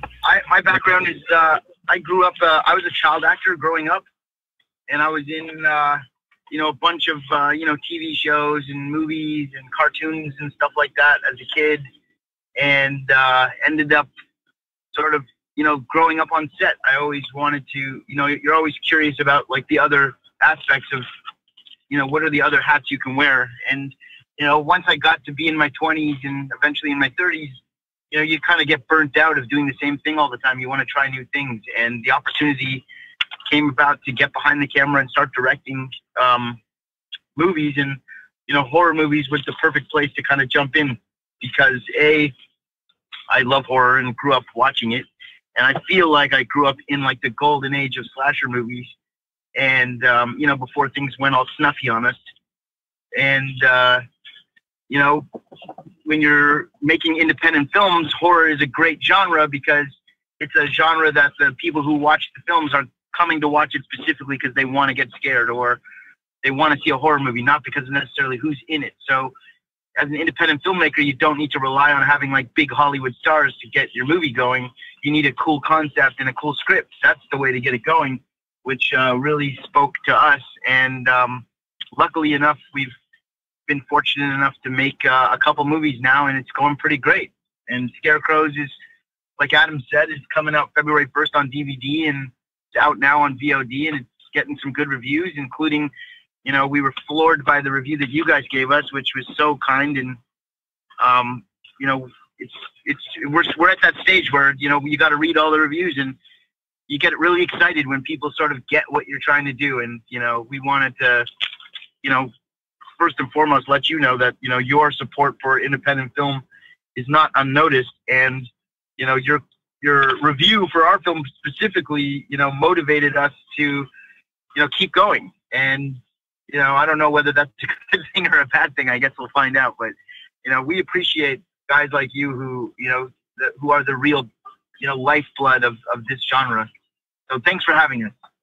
The origin story that you guys provided jumped into a lot of context on indie film, and one just stood out for me right now with what you had mentioned is the fact that filmmakers, especially starting out, have the impression that they need to acquire a named actor. It doesn't even have to be a A-list actor. It could be someone prominent in the genre in order to boost their films. And of course, that is important if you want to market the film as a product. But if you have the passion and you want to put out art, that's where you have to decide. You want to put this named actor, increase your budget, and put out a product, or do what you love, create art, and see what the fans and the community responds to it. You know, I think there's there's a few different ways to attack that comment, but you know, number one, like the first way is, okay, budget. Do you have the money to afford any kind of recognizable name or face? Right. In most cases with independent filmmakers, that answer will be no. So then your next thing is, okay, can we come up with a concept that will replace that star power and really just drive it through the story so that people can actually put themselves in the situations that you're creating and not have to rely on this famous face to lead them through an hour and a half of storytelling. So I think that, you know, as filmmakers that we are story-driven, you know, producers. That's the thing that we know that people are going to tune in for. So having a star in your movie, yes, it's great. Is it going to help the box office? I'm sure it will. But without it, you know, you still have the opportunity to create an amazing story and also, you know, not have to succumb to the pressures of the studio and you know, and having more money. You could actually go and do what you want to do and create what you want to create, but just by having the means of your own brain. But also, just to add on to that point, like two quick little sub points. As I said earlier, you know, horror is like the one genre that can survive without a star. Because like I said, the people who are going to see a horror movie are going to see it because it's a horror movie, not because of who's in it. So that's a clear, decisive advantage right out of the gate. The second thing is that, you know, horror movies aren't necessarily, it's not a genre that like necessarily attracts big Hollywood names to be in them in the first place. It's a place where Hollywood stars are discovered. Because, you know, if you look back at the track record of the last 30, 40 years of horror movies, there have been plenty of like A-list stars that have made their on-screen debuts in horror films. And that's because horror movies are the only opportunities for an unknown actor to even audition for a lead role in a film. So, you know, it's horror in a lot of ways is almost like a feeder system to mainstream Hollywood to find the next big superstars, you know?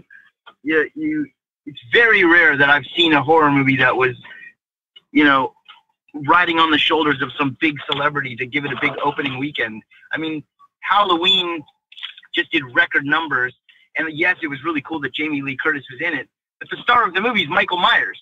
The star of Friday the 13th, Jason. Freddy Krueger is the star of the reason why you go see Nightmare on Elm Street. It's these fictitious, amazing bad guys are the stars, you know? So, I mean, I hope that kind of answers your question, but it's creatively, horror is like the best space to go into. You can get messy.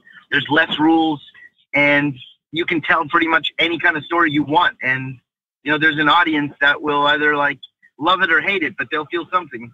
Right, and you make up a good point there. And it made me laugh when you mentioned it, because there's one particular actor who he had a role in one of the Texas Chainsaw movies. I'm not going to name the name, but he kind of regrets that movie ever being released and his portrait in that movie. But it just falls on what you had just mentioned. A-list actors get their start in the horror genre, and I have seen it throughout the years. And this is a genre that the antagonist is the icon, the prominent force in every movie. And for Scarecrows, the both of you chose a theme and an antagonizing force that it's common in horror, but at the same time, it doesn't have the recognition as Jason or Michael Myers for some reason. And that is the Scarecrow. So what was the idea behind this character focusing on this antagonizing force? Well, I mean, basically scarecrows are pretty scary to begin with. I mean, just in general, the whole point of a scarecrow is to scare birds and scare people. So like just its existence is used to be scary. And as a kid, we were obviously both very scared of scarecrows. And as an adult, I'm still scared of scarecrows. But Adam was on a vacation with his wife, and they happened to drive through a town that was having a scarecrow festival. So this town was called, I was driving from Los Angeles to San Francisco, and on your way to that, on that drive, there's a small town called Cambria. And Cambria holds this annual Scarecrow Festival. On each of the fronts of each place, like if there's a restaurant, if there's a baseball card shop, if there was a lawn bowling place, there would stand a scarecrow, and the scarecrow would be dressed in a baseball uniform, or dressed as a maitre d', or dressed as a lawn bowler, and they'd be kind of frozen in time, but they would be scarecrows.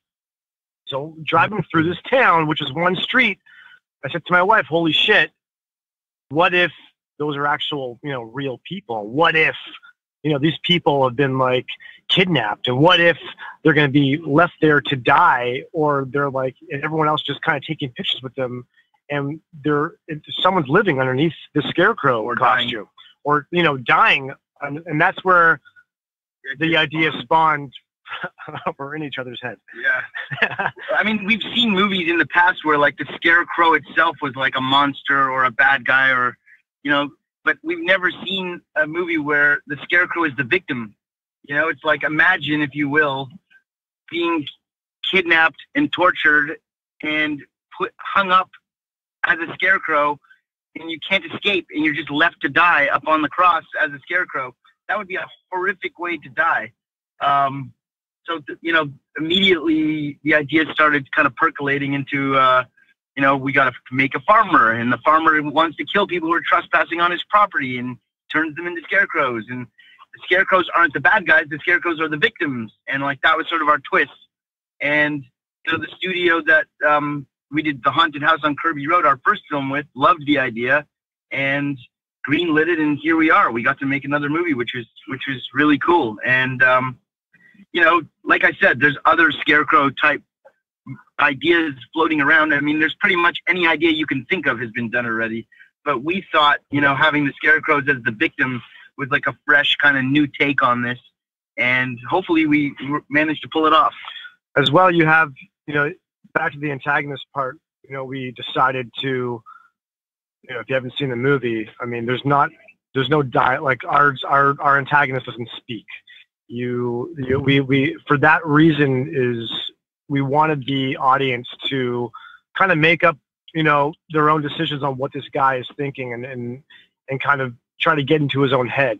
And I think without having a bad guy like that talk, which has also been a reference to the Michael Myers, these bad guys who are just silent characters are a lot more freaky than when you hear someone speak. And I think that when you have someone that has a lot of dialogue, you can start seeing, they are a real person. I can communicate with them. Right. That whole kind of monstrous attitude is out the window, where you leave someone silent. There's not a lot for you can't really read on what these people are thinking. That was like the other sort of fresh take we were trying to approach. Like Adam said, the best villains that we remember, of course, Michael Myers and Jason, they didn't talk, but they were also like behind a mask. Our farmer is a human being who doesn't speak. So, that's pretty scary. Like, what the fuck is this guy thinking? If you look at the history of film, with James Bond and Arnold Schwarzenegger in their movies, they would say like funny things before they like did terrible things, and I think Freddy Krueger is a great example of that kind of being taken to the next level. Like in Nightmare on Elm Street 3, he always had something like funny to say before he like cut someone's head off. Maybe in the future we'll take that approach with one of our bad guys, but for this one we thought it'd be best if he just shut the fuck up and just killed people. And it would have changed the whole tonality of the film if the farmer would have had those sarcastic or funny puns before his killing. It would change the tone entirely. And there's a time and a place for that. And I really favor when the antagonist is the quiet type, the reserved type, because in horror cinema, believe it or not, for actors, I find that it's quite a challenging genre to portray a role, because not only do you have to say the lines, but if you don't have lines, you have to convey to the audience dread, fear, being a bad guy or bad gal, whatever the case may be. So there's a lot of layers of complexity when portraying a certain role in horror cinema. Yeah, no, for sure. And Jason J. Thomas, the actor who plays the killer in our film, he did a great job. And like you said, it was, it was very challenging. It had to be for him to, pull off what he pulled off without getting to, sort of speak and let his eyes and his small, subtle movements kind of have to tell the story. I remember there was actually one point when we were shooting some stuff in the cornfield, and he said, "Do you mind if I get a line now?" And he was just supposed to say the word hello. And it was just one word. And when we were looking through the cut, and we were kind of on our fine cut, that word hello actually made the fine cut.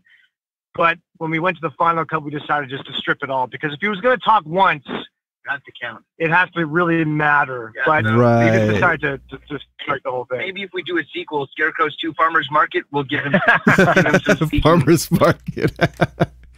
Which may or may not be a reality. You never know with us. It could be in production. You don't know.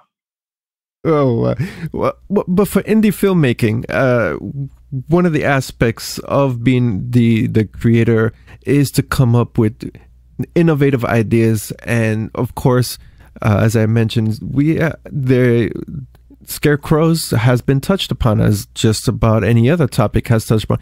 But the fact of the matter is, as a filmmaker and as a writer, to really change the element, change everything, and create something new and innovative. And that's, in my opinion, what the horror community are thirsty for, are yearning for, especially with Hollywood always dishing out the reboots left and right. We have the indie filmmakers, we leave it up to them to really take something that is there and rechange it and present it to the market. Yeah, I mean, I think you're 100% right, and that's something that we love doing. And also in this genre, we also know that like there's an audience of wolves out there that you put these movies out, and there's horror fans that only watch the movies because they can't wait to rip them apart, and there's that element too, which as long as they're watching the movie, I don't rip apart. Go ahead. Right. But it's like those films that sort of break through and break out of that mold of just being kind of campy horror movies that end up having the staying power. And of course, that's the goal of probably every filmmaker.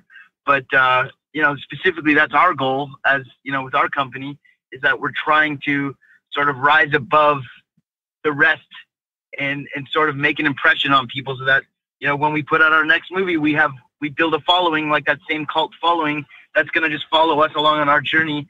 And hopefully our stories will continue to get better and bolder and braver. And, you know, our budgets will go up and the game will change a little bit. But, you know, you're 100% right. It's all about innovating at this level. And you don't really have the budget to get crazy with CGI and its special effects. So it's really old school filmmaking at its finest in a lot of ways, you know? You got to be practical with your killing and your blood and your guts and the chasing. And people don't realize that these movies are shot for so little in so little time that the fact that they're even finished is a miracle.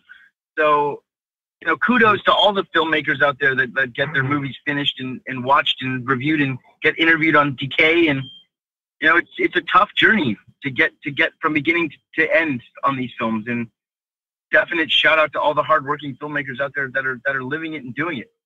Mm. That's absolutely correct. And the time involved in creating a film, I've heard it time and time again. You could shoot a film here. We're speaking here 2019. Imagine you're shooting a film now. That film won't be released until a couple of years later or a year and a half later. Right. All just to create the film in post, getting the effects, whether it's practical or CGI, a labor of love in most cases. And in the indie film, that's what's really driving the film, not really the budget, but it's just the passion to put out a project. 100%. You are 100% correct in that assessment. And the crew, the actors, the directors, the music, everybody from top to bottom is in it for the love of filmmaking. And you don't find that in other genres because nobody's getting rich on these movies unless you create Blair Witch or some crazy shit. But like everybody is doing it because they love making movies or they love the genre. And even the crew, like, you know, nobody's getting rich. Everybody's there because they want to be. And I think that it really comes across in the final product when a movie works. It's because everything clicked on all cylinders. And you know what I mean? It was a real, true collaborative team effort. And, you know, it's not because of me or because of Adam that the movie came out the way that it did. It's because of me and Adam and the actors and the crew and the caterer and the sound guy and the colorist. Everybody had to come together to make this happen. So, you know, it's a really cool genre to be a part of. And we're thrilled to be a part of it. And we're thrilled that we're being, you know, sort of accepted by the community. And, you know, we hope that this is a long-lasting relationship that goes on for many years. Right. And Stu and Adam, interesting thing here with the horror community, once you create a film, whether it's good or bad, that's beside the point. The thing is, once you create a film and it's put out for consumption, the horror community embraces it.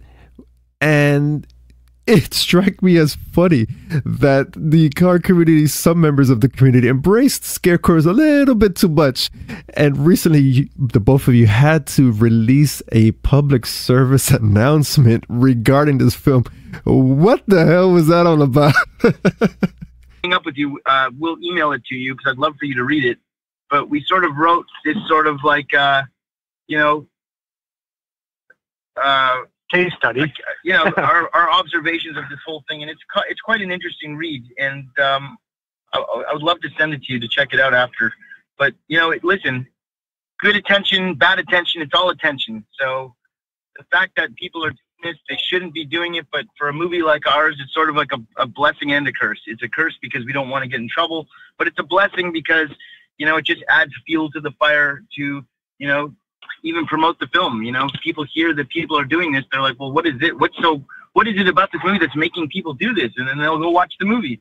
So, you know, at this stage in the game, we kind of use anything to our advantage to try to stand out. And, you know, we're not Bird Box. We don't have 85 million people that watched our movie, but we have 1 million that watched it on YouTube. So it's a start.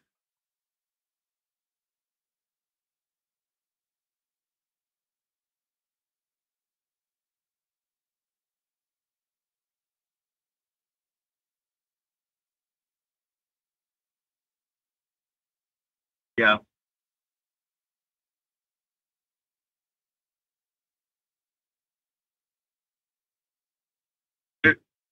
There's one thing that money can't buy, and that's organic.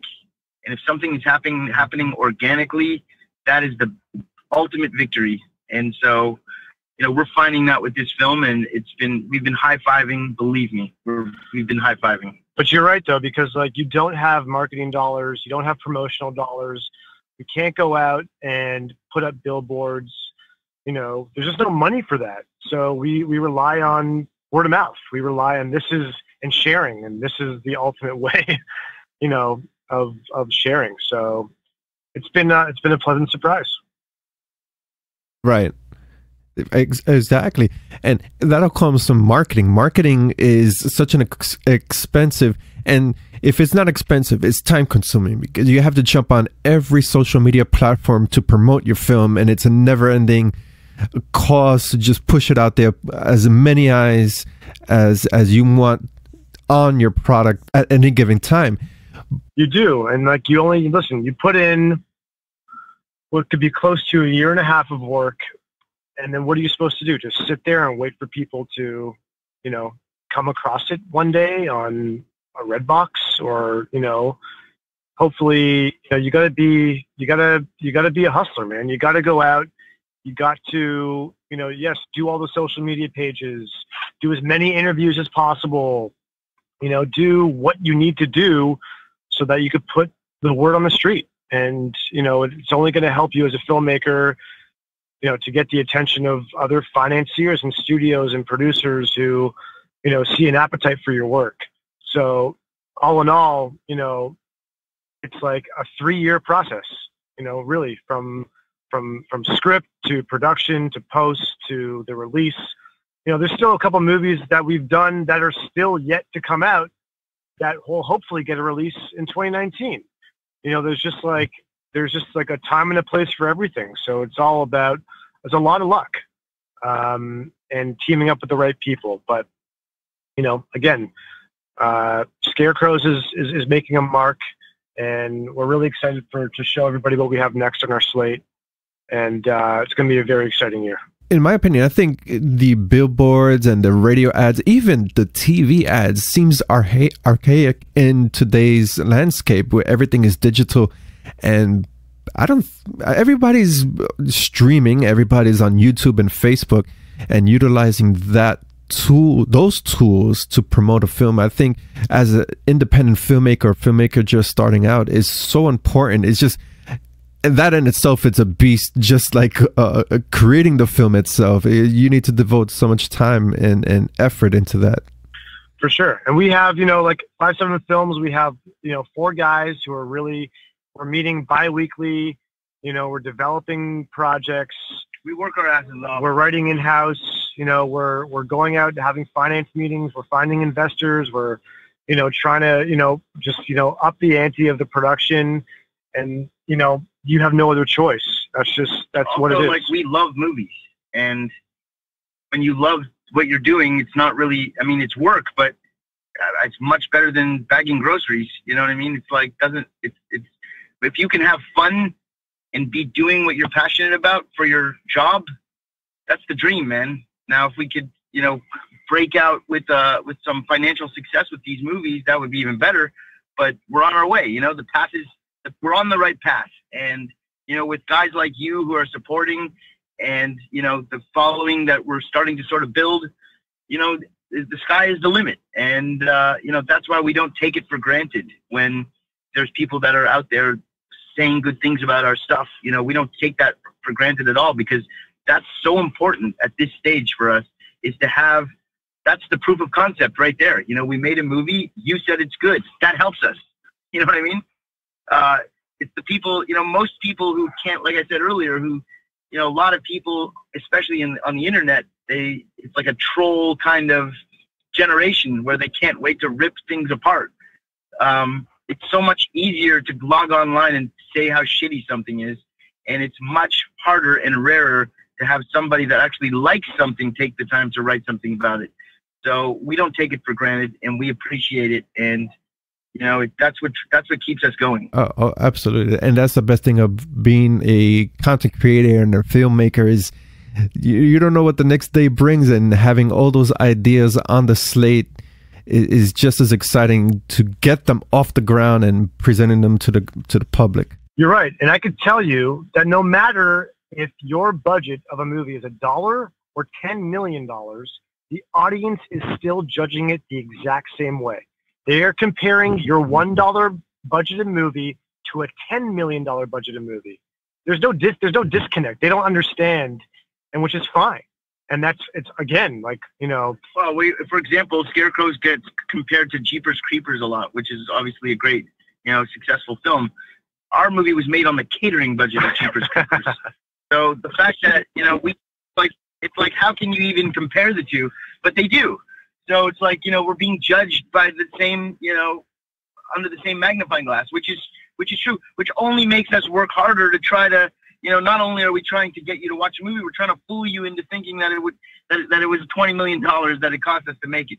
Which is also, again, very flattering, because when you get compared to those big budgeted movies, it's like, wow, you know, we're in that, they think and they believe, and we also believe that we're in that category.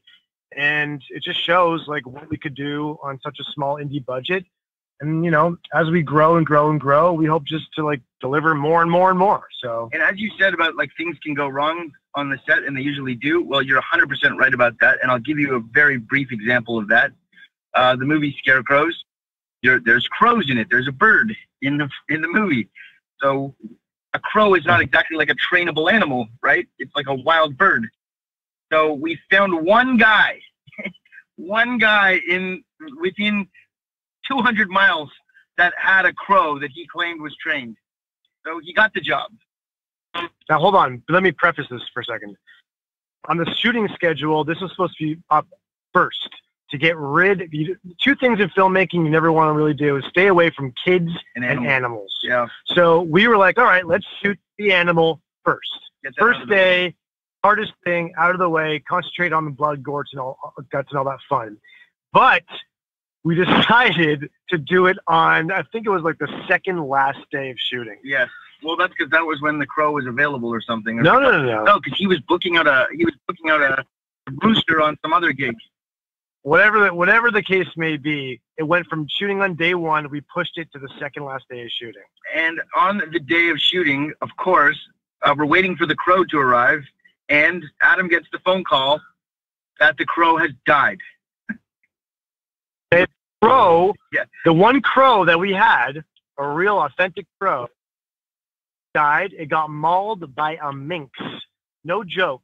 The morning of, it's 6:30 in the morning, and the wrangler calls me to say there's no crow coming to set. So what are we going to do? Because we need a crow for the movie. So if you notice, well, you could actually see this is a little behind the scenes here, which is actually awesome because I don't think anyone really noticed. But for those that opening scene in the movie, if you look very, very, very carefully, all the close-up shots of the bird pecking is actually a clothespin puppet that we made on the spot. With a Sharpie and a clothespin that we had to make, and took fake feathers and made our own animatronic crow that I put my hand in and started pecking at the head. Luckily, we got a call. We got a call from the guy later on in the day that somehow he found another crow. It was a raven. Oh, it was a raven. So we had to substitute a crow for a raven. Which they look the same enough. So he brings this raven to the set, right? That's not a trained crow. And the only way to get it to do something is to like feed it meat. So we had to like bring in raw meat and put it on the actor's head and hope that this raven was going to like go for it. Literally, you roll camera and like you're like action, and like the raven does nothing. We waited for about 45 minutes for this fucking bird to do anything, and it like took hours to get the bird to even do anything. And it's funny because the edit it worked out really, really great. But that's one of those things, like you said, it's like, you know, what's going to go wrong will go wrong. You know, our art director, when we first got on the set, our AD was like, okay, everybody just know that this is like an old farmland. Be careful. You never know. Just like don't walk around, you know, look where you're walking. Oh, my God. Within minutes, our art director steps on a nail and it goes through his foot. He has to be rushed to the hospital. They have like tetanus shots and all that shit. He's gone. So now we're going to have to figure out the blood in the guts because he's not there anymore. You know? So it's like, these are the type of things that go wrong, and, you know, they're great stories to tell when you're talking to Decay Magazine, but at the time, you know, it kind of made me want to smoke weed and go into the cornfield and get lost.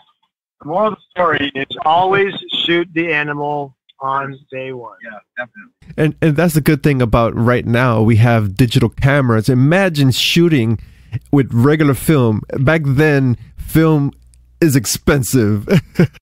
Not a I wonder how they made the movie Cujo. Like, how much film did they use on that with that dog? In shooting Scarecrows, the topic of budget came up in the conversation not so long ago.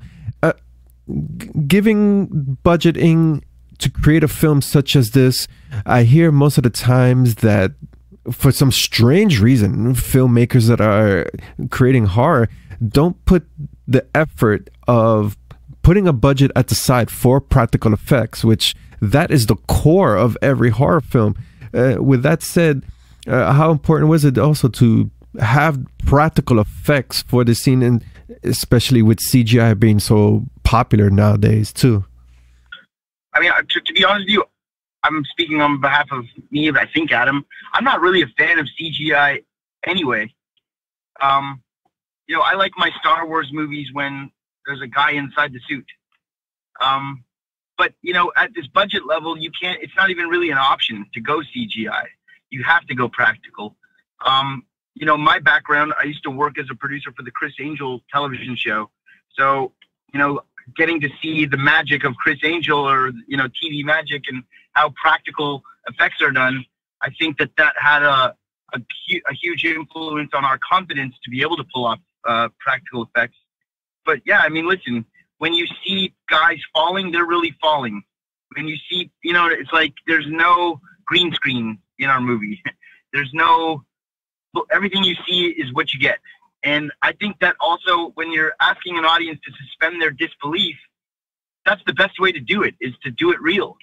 And, you know, I always prefer that. I mean, there's very few movies that are like loaded with CGI that aren't these like $200 million movies that, you know, that I watch and I don't get taken out of the moment because I'm like, oh, this is so fake. But that's just personal preference, maybe. I don't know, Adam.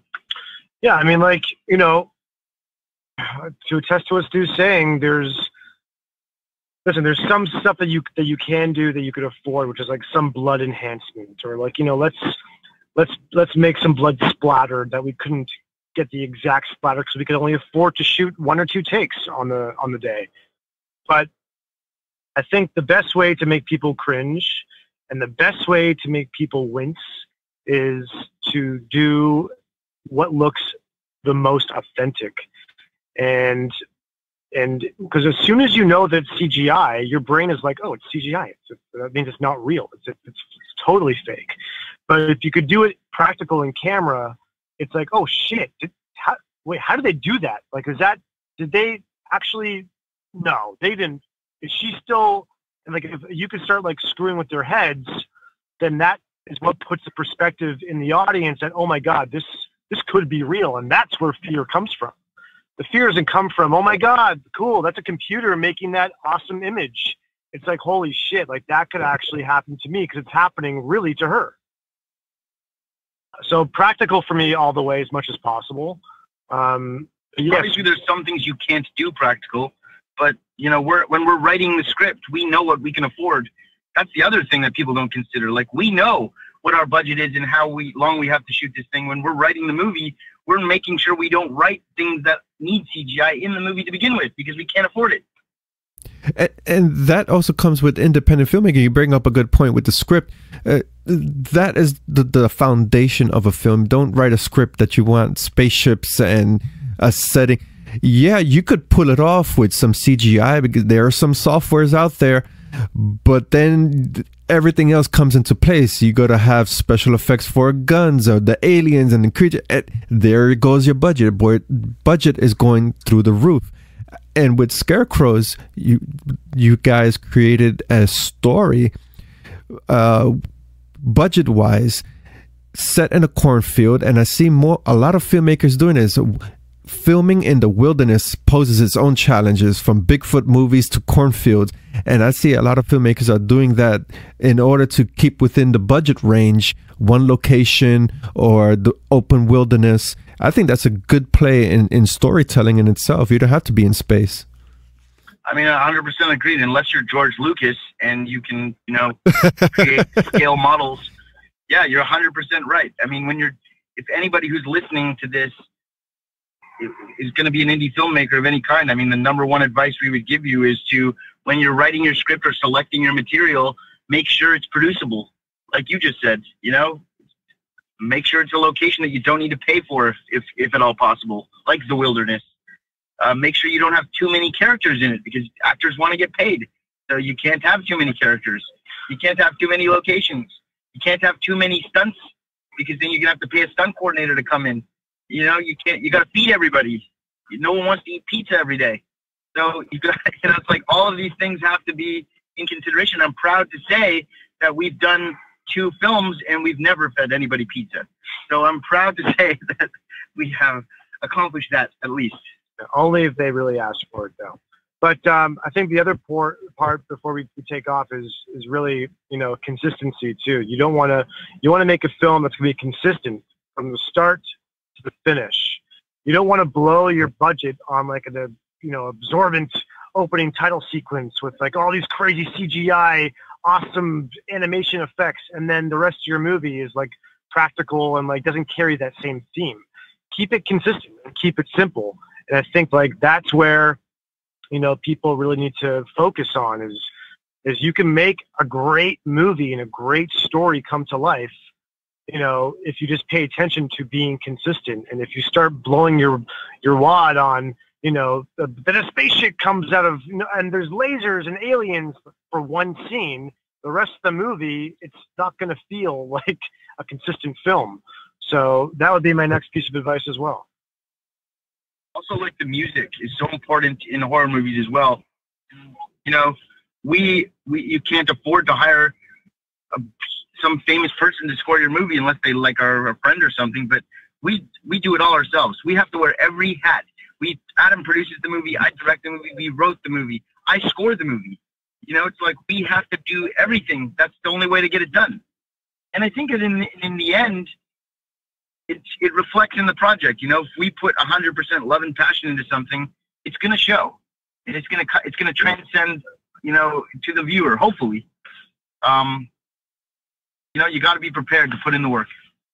Absolutely. And Stu and Adam, kicking off this interview, you started your company, both coming from the actor's standpoint, and started a company. Don't want to wait around, of course, for the casting director to call you back from an audition. But with that said, you have 2 films under your belt. Is there plans of expanding perhaps on streaming platforms? We have Facebook that is available, we have Instagram that is available, and of course everybody knows YouTube is readily available for creating and streaming content on these platforms. Of course. I mean, 100%. We are wide open for that type of forward thinking. And we're not idiots either. We see how the trends are going. People are consuming content on their phones, on their tablets, on their computers. Appointment viewing is it's a broken system. We actually just had a meeting this morning with somebody that was talking to us about wanting to get involved in that type of stuff. We are definitely open to any and all of it. And we are not closed-minded when it comes to how to distribute content, and wherever there is eyeballs, we are down to be there. You know what I mean? So yes, exactly. We are all over that type of thinking, and hopefully, in the next year or 2, you'll be able to see some brand new stuff from us in those very places you just listed. Thank you so much for your time, Stuart and Adam. As a closing point for this interview, please plug in Scarecrows, any information, including social media handles. Yeah, you can find us on Facebook, Scarecrows. Look up Scarecrows. We are on Instagram. Follow our company, 57 Films. All spelled out, FIVESEVEN Films with an S. Follow us on Instagram.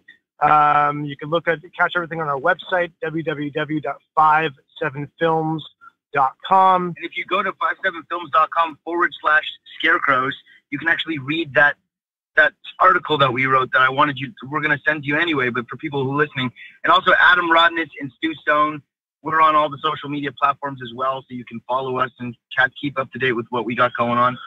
Haunted House on Kirby Road, our first film, is out on iTunes and Amazon, and Scarecrows is out on VOD, and on February 1st, it will be available on DVD. So please definitely check it out, and thank you so much for the support, and hopefully we'll get to talk to you sooner than later about upcoming projects, and we'll continue to bug you about plugging our stuff moving forward. Thank you so much for having us.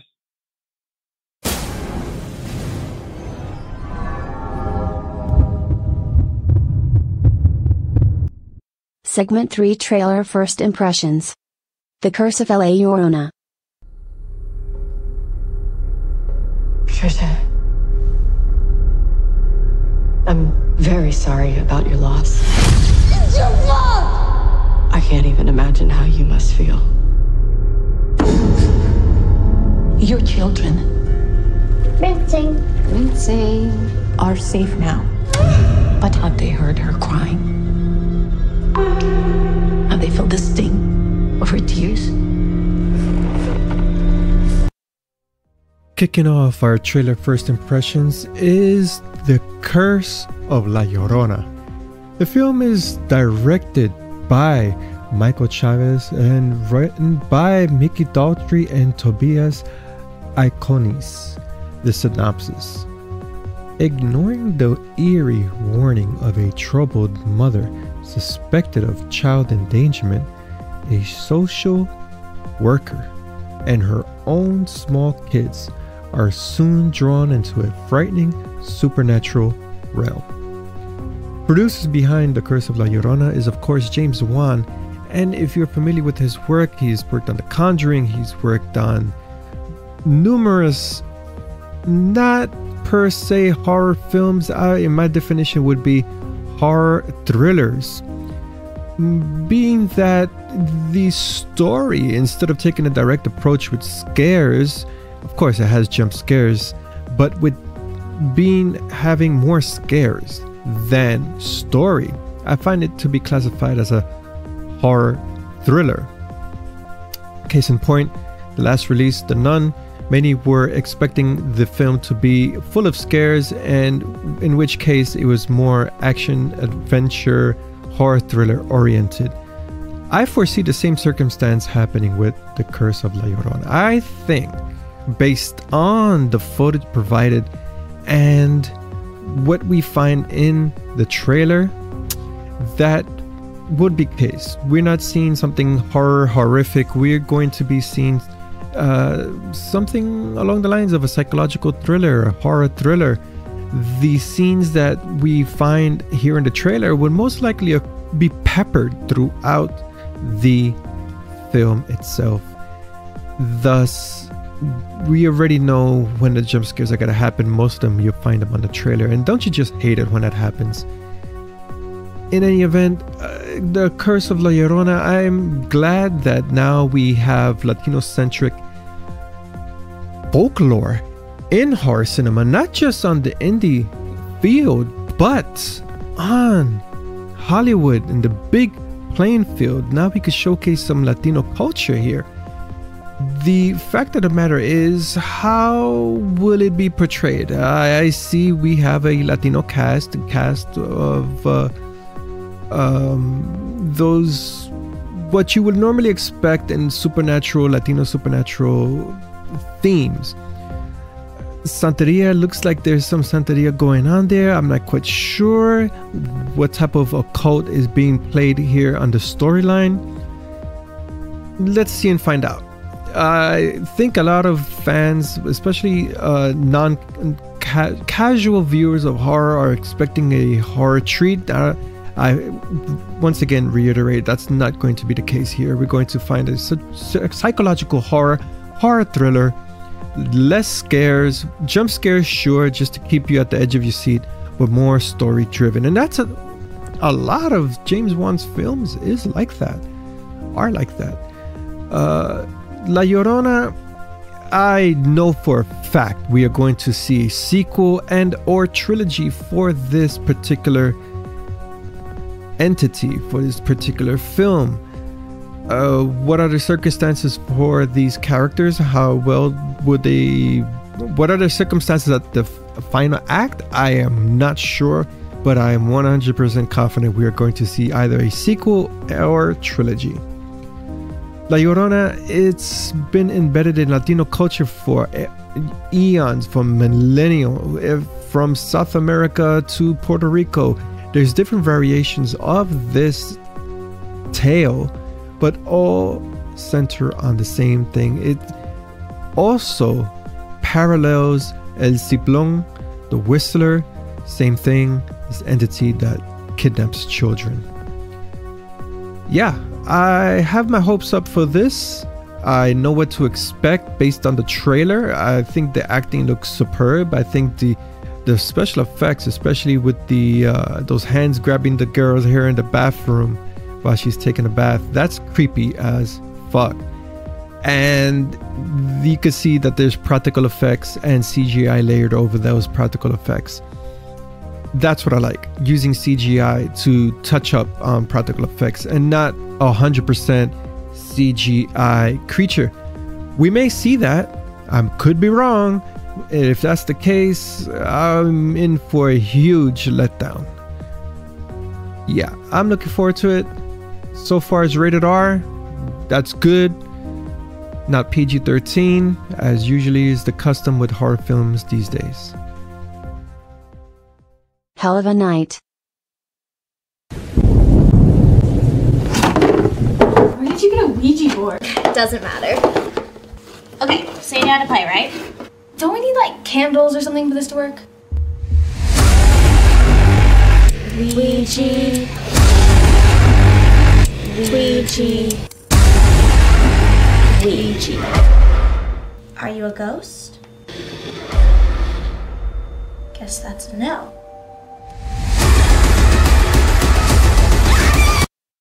The second trailer, first impressions, is... The second trailer for this segment is Hell of a Night, a 1 hour, 24-minute horror thriller released, according to IMDb, the 22nd of January 2019. The film is written and directed by Brian Childs, with the synopsis that reads as follows.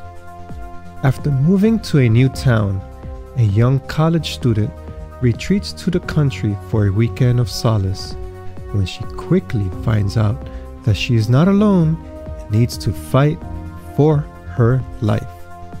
Film is now available on Amazon Prime.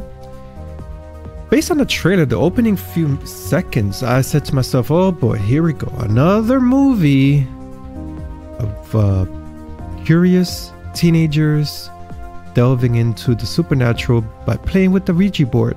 We all know how this is going to play out. But as the trailer developed, it went a different course. The cinematography is fantastic. There was a sense of suspense, a build of thrillers aspect to it. We have close angles, we have the low camera angles, we see the swing moving in the foreground and the unsuspecting person in the background. That's clever. And of course, we see the shower scene, the girl taking a shower in the overhead camera view, which gives the impression of, yeah, there is a bigger presence in that room sharing a shower with you. Nevertheless, I am intrigued of this trailer.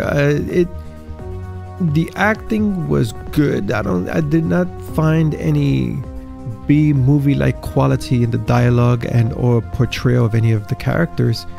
The color as well, with the two girls sitting in the car, fantastic color painting, which really sets the mood and tension in that particular scene.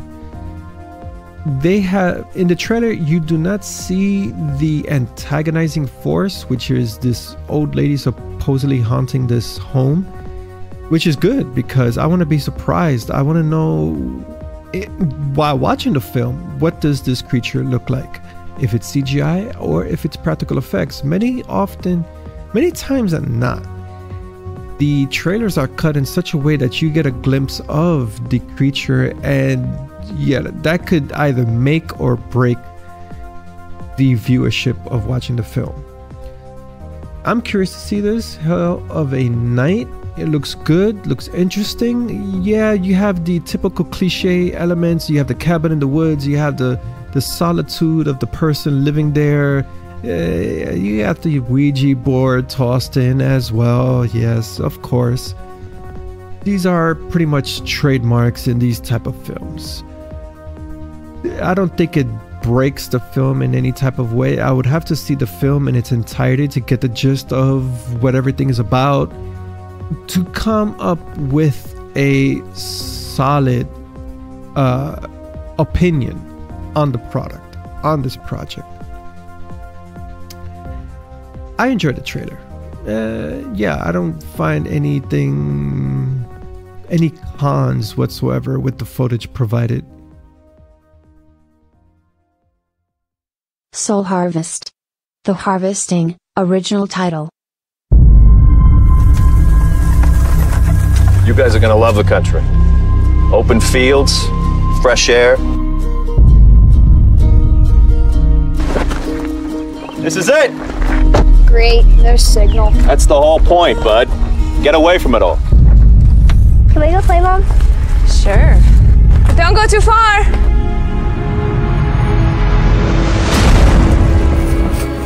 Can you feel that? Follow it. Next is the trailer first impressions for Soul Harvest. The original title for this film, according to IMDb, is The Harvesting. The synopsis: to escape their marital problems, a young family travels from the city to spend the summer in Amish County, where a malevolent presence grips them. They soon discover that they were brought there for a reason, and they must break free before the demonic hold consumes them. This film is directed by Ivan Kravjevic and written by Ben Everhart. Based on the synopsis, I was about to say, okay, here we go. Isolated cabin, family, unsuspecting family, haunted house, typical play-by-play. But that wasn't the case. From the start, we see the cliche gets removed. No cell phone service. But there's a legitimate reason. Hello, we're in the country. That really does happen. Take it from me, I've been in not even the country, but even the suburb of New York, and there is no cell phone service. But it was a clever play and to eliminate that cliche. You have the family, unsuspecting family, visiting a country home. But here, once again, the cliches are removed. There is a level of suspense and psychological thriller brewing within the plot, especially when the young girl looks out the window and she sees an apparition. When the mother arrives, there's nothing there. I appreciate those type of build-ups, as opposed to, say for example, if the mother were to approach the window and you would have a cheap jump scare to entice audiences. We don't need that. Sometimes you do, yeah, depending on what you want to do, but oftentimes it's not needed. It's just overly done, those jump scares. In any event, we have, to the first of my knowledge, aside from Children of the Corn, supernatural presence revolving around an Amish community. We hardly see that. That is commendable. Breaking the mold, using something different, thinking outside the box. That's all we want here in independent horror or mainstream horror from Hollywood. Just take something that has been done, regurgitated, change it around. And here we have country backdrop set in an Amish county. Hey, that works for me. The question here is, how does the whole plot translate throughout the whole film? We would have to review the film, watch it again, watch it a couple of times to get the full feel, gist, emotional content, etc., of the film. Based on the trailer, the acting seems solid. I'm really interested in what is going on with this family. What is this supernatural presence?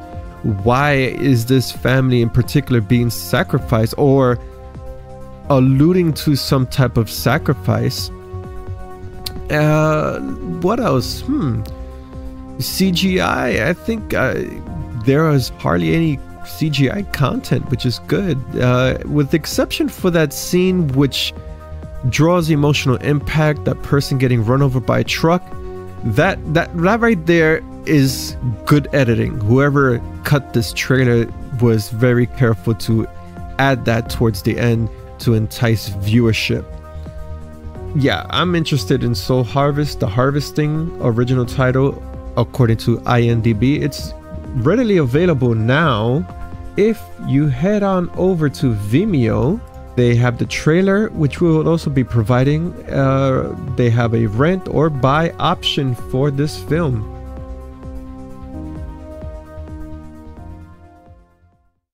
Beasts of the Field. I would like to hire you now for a paying gig.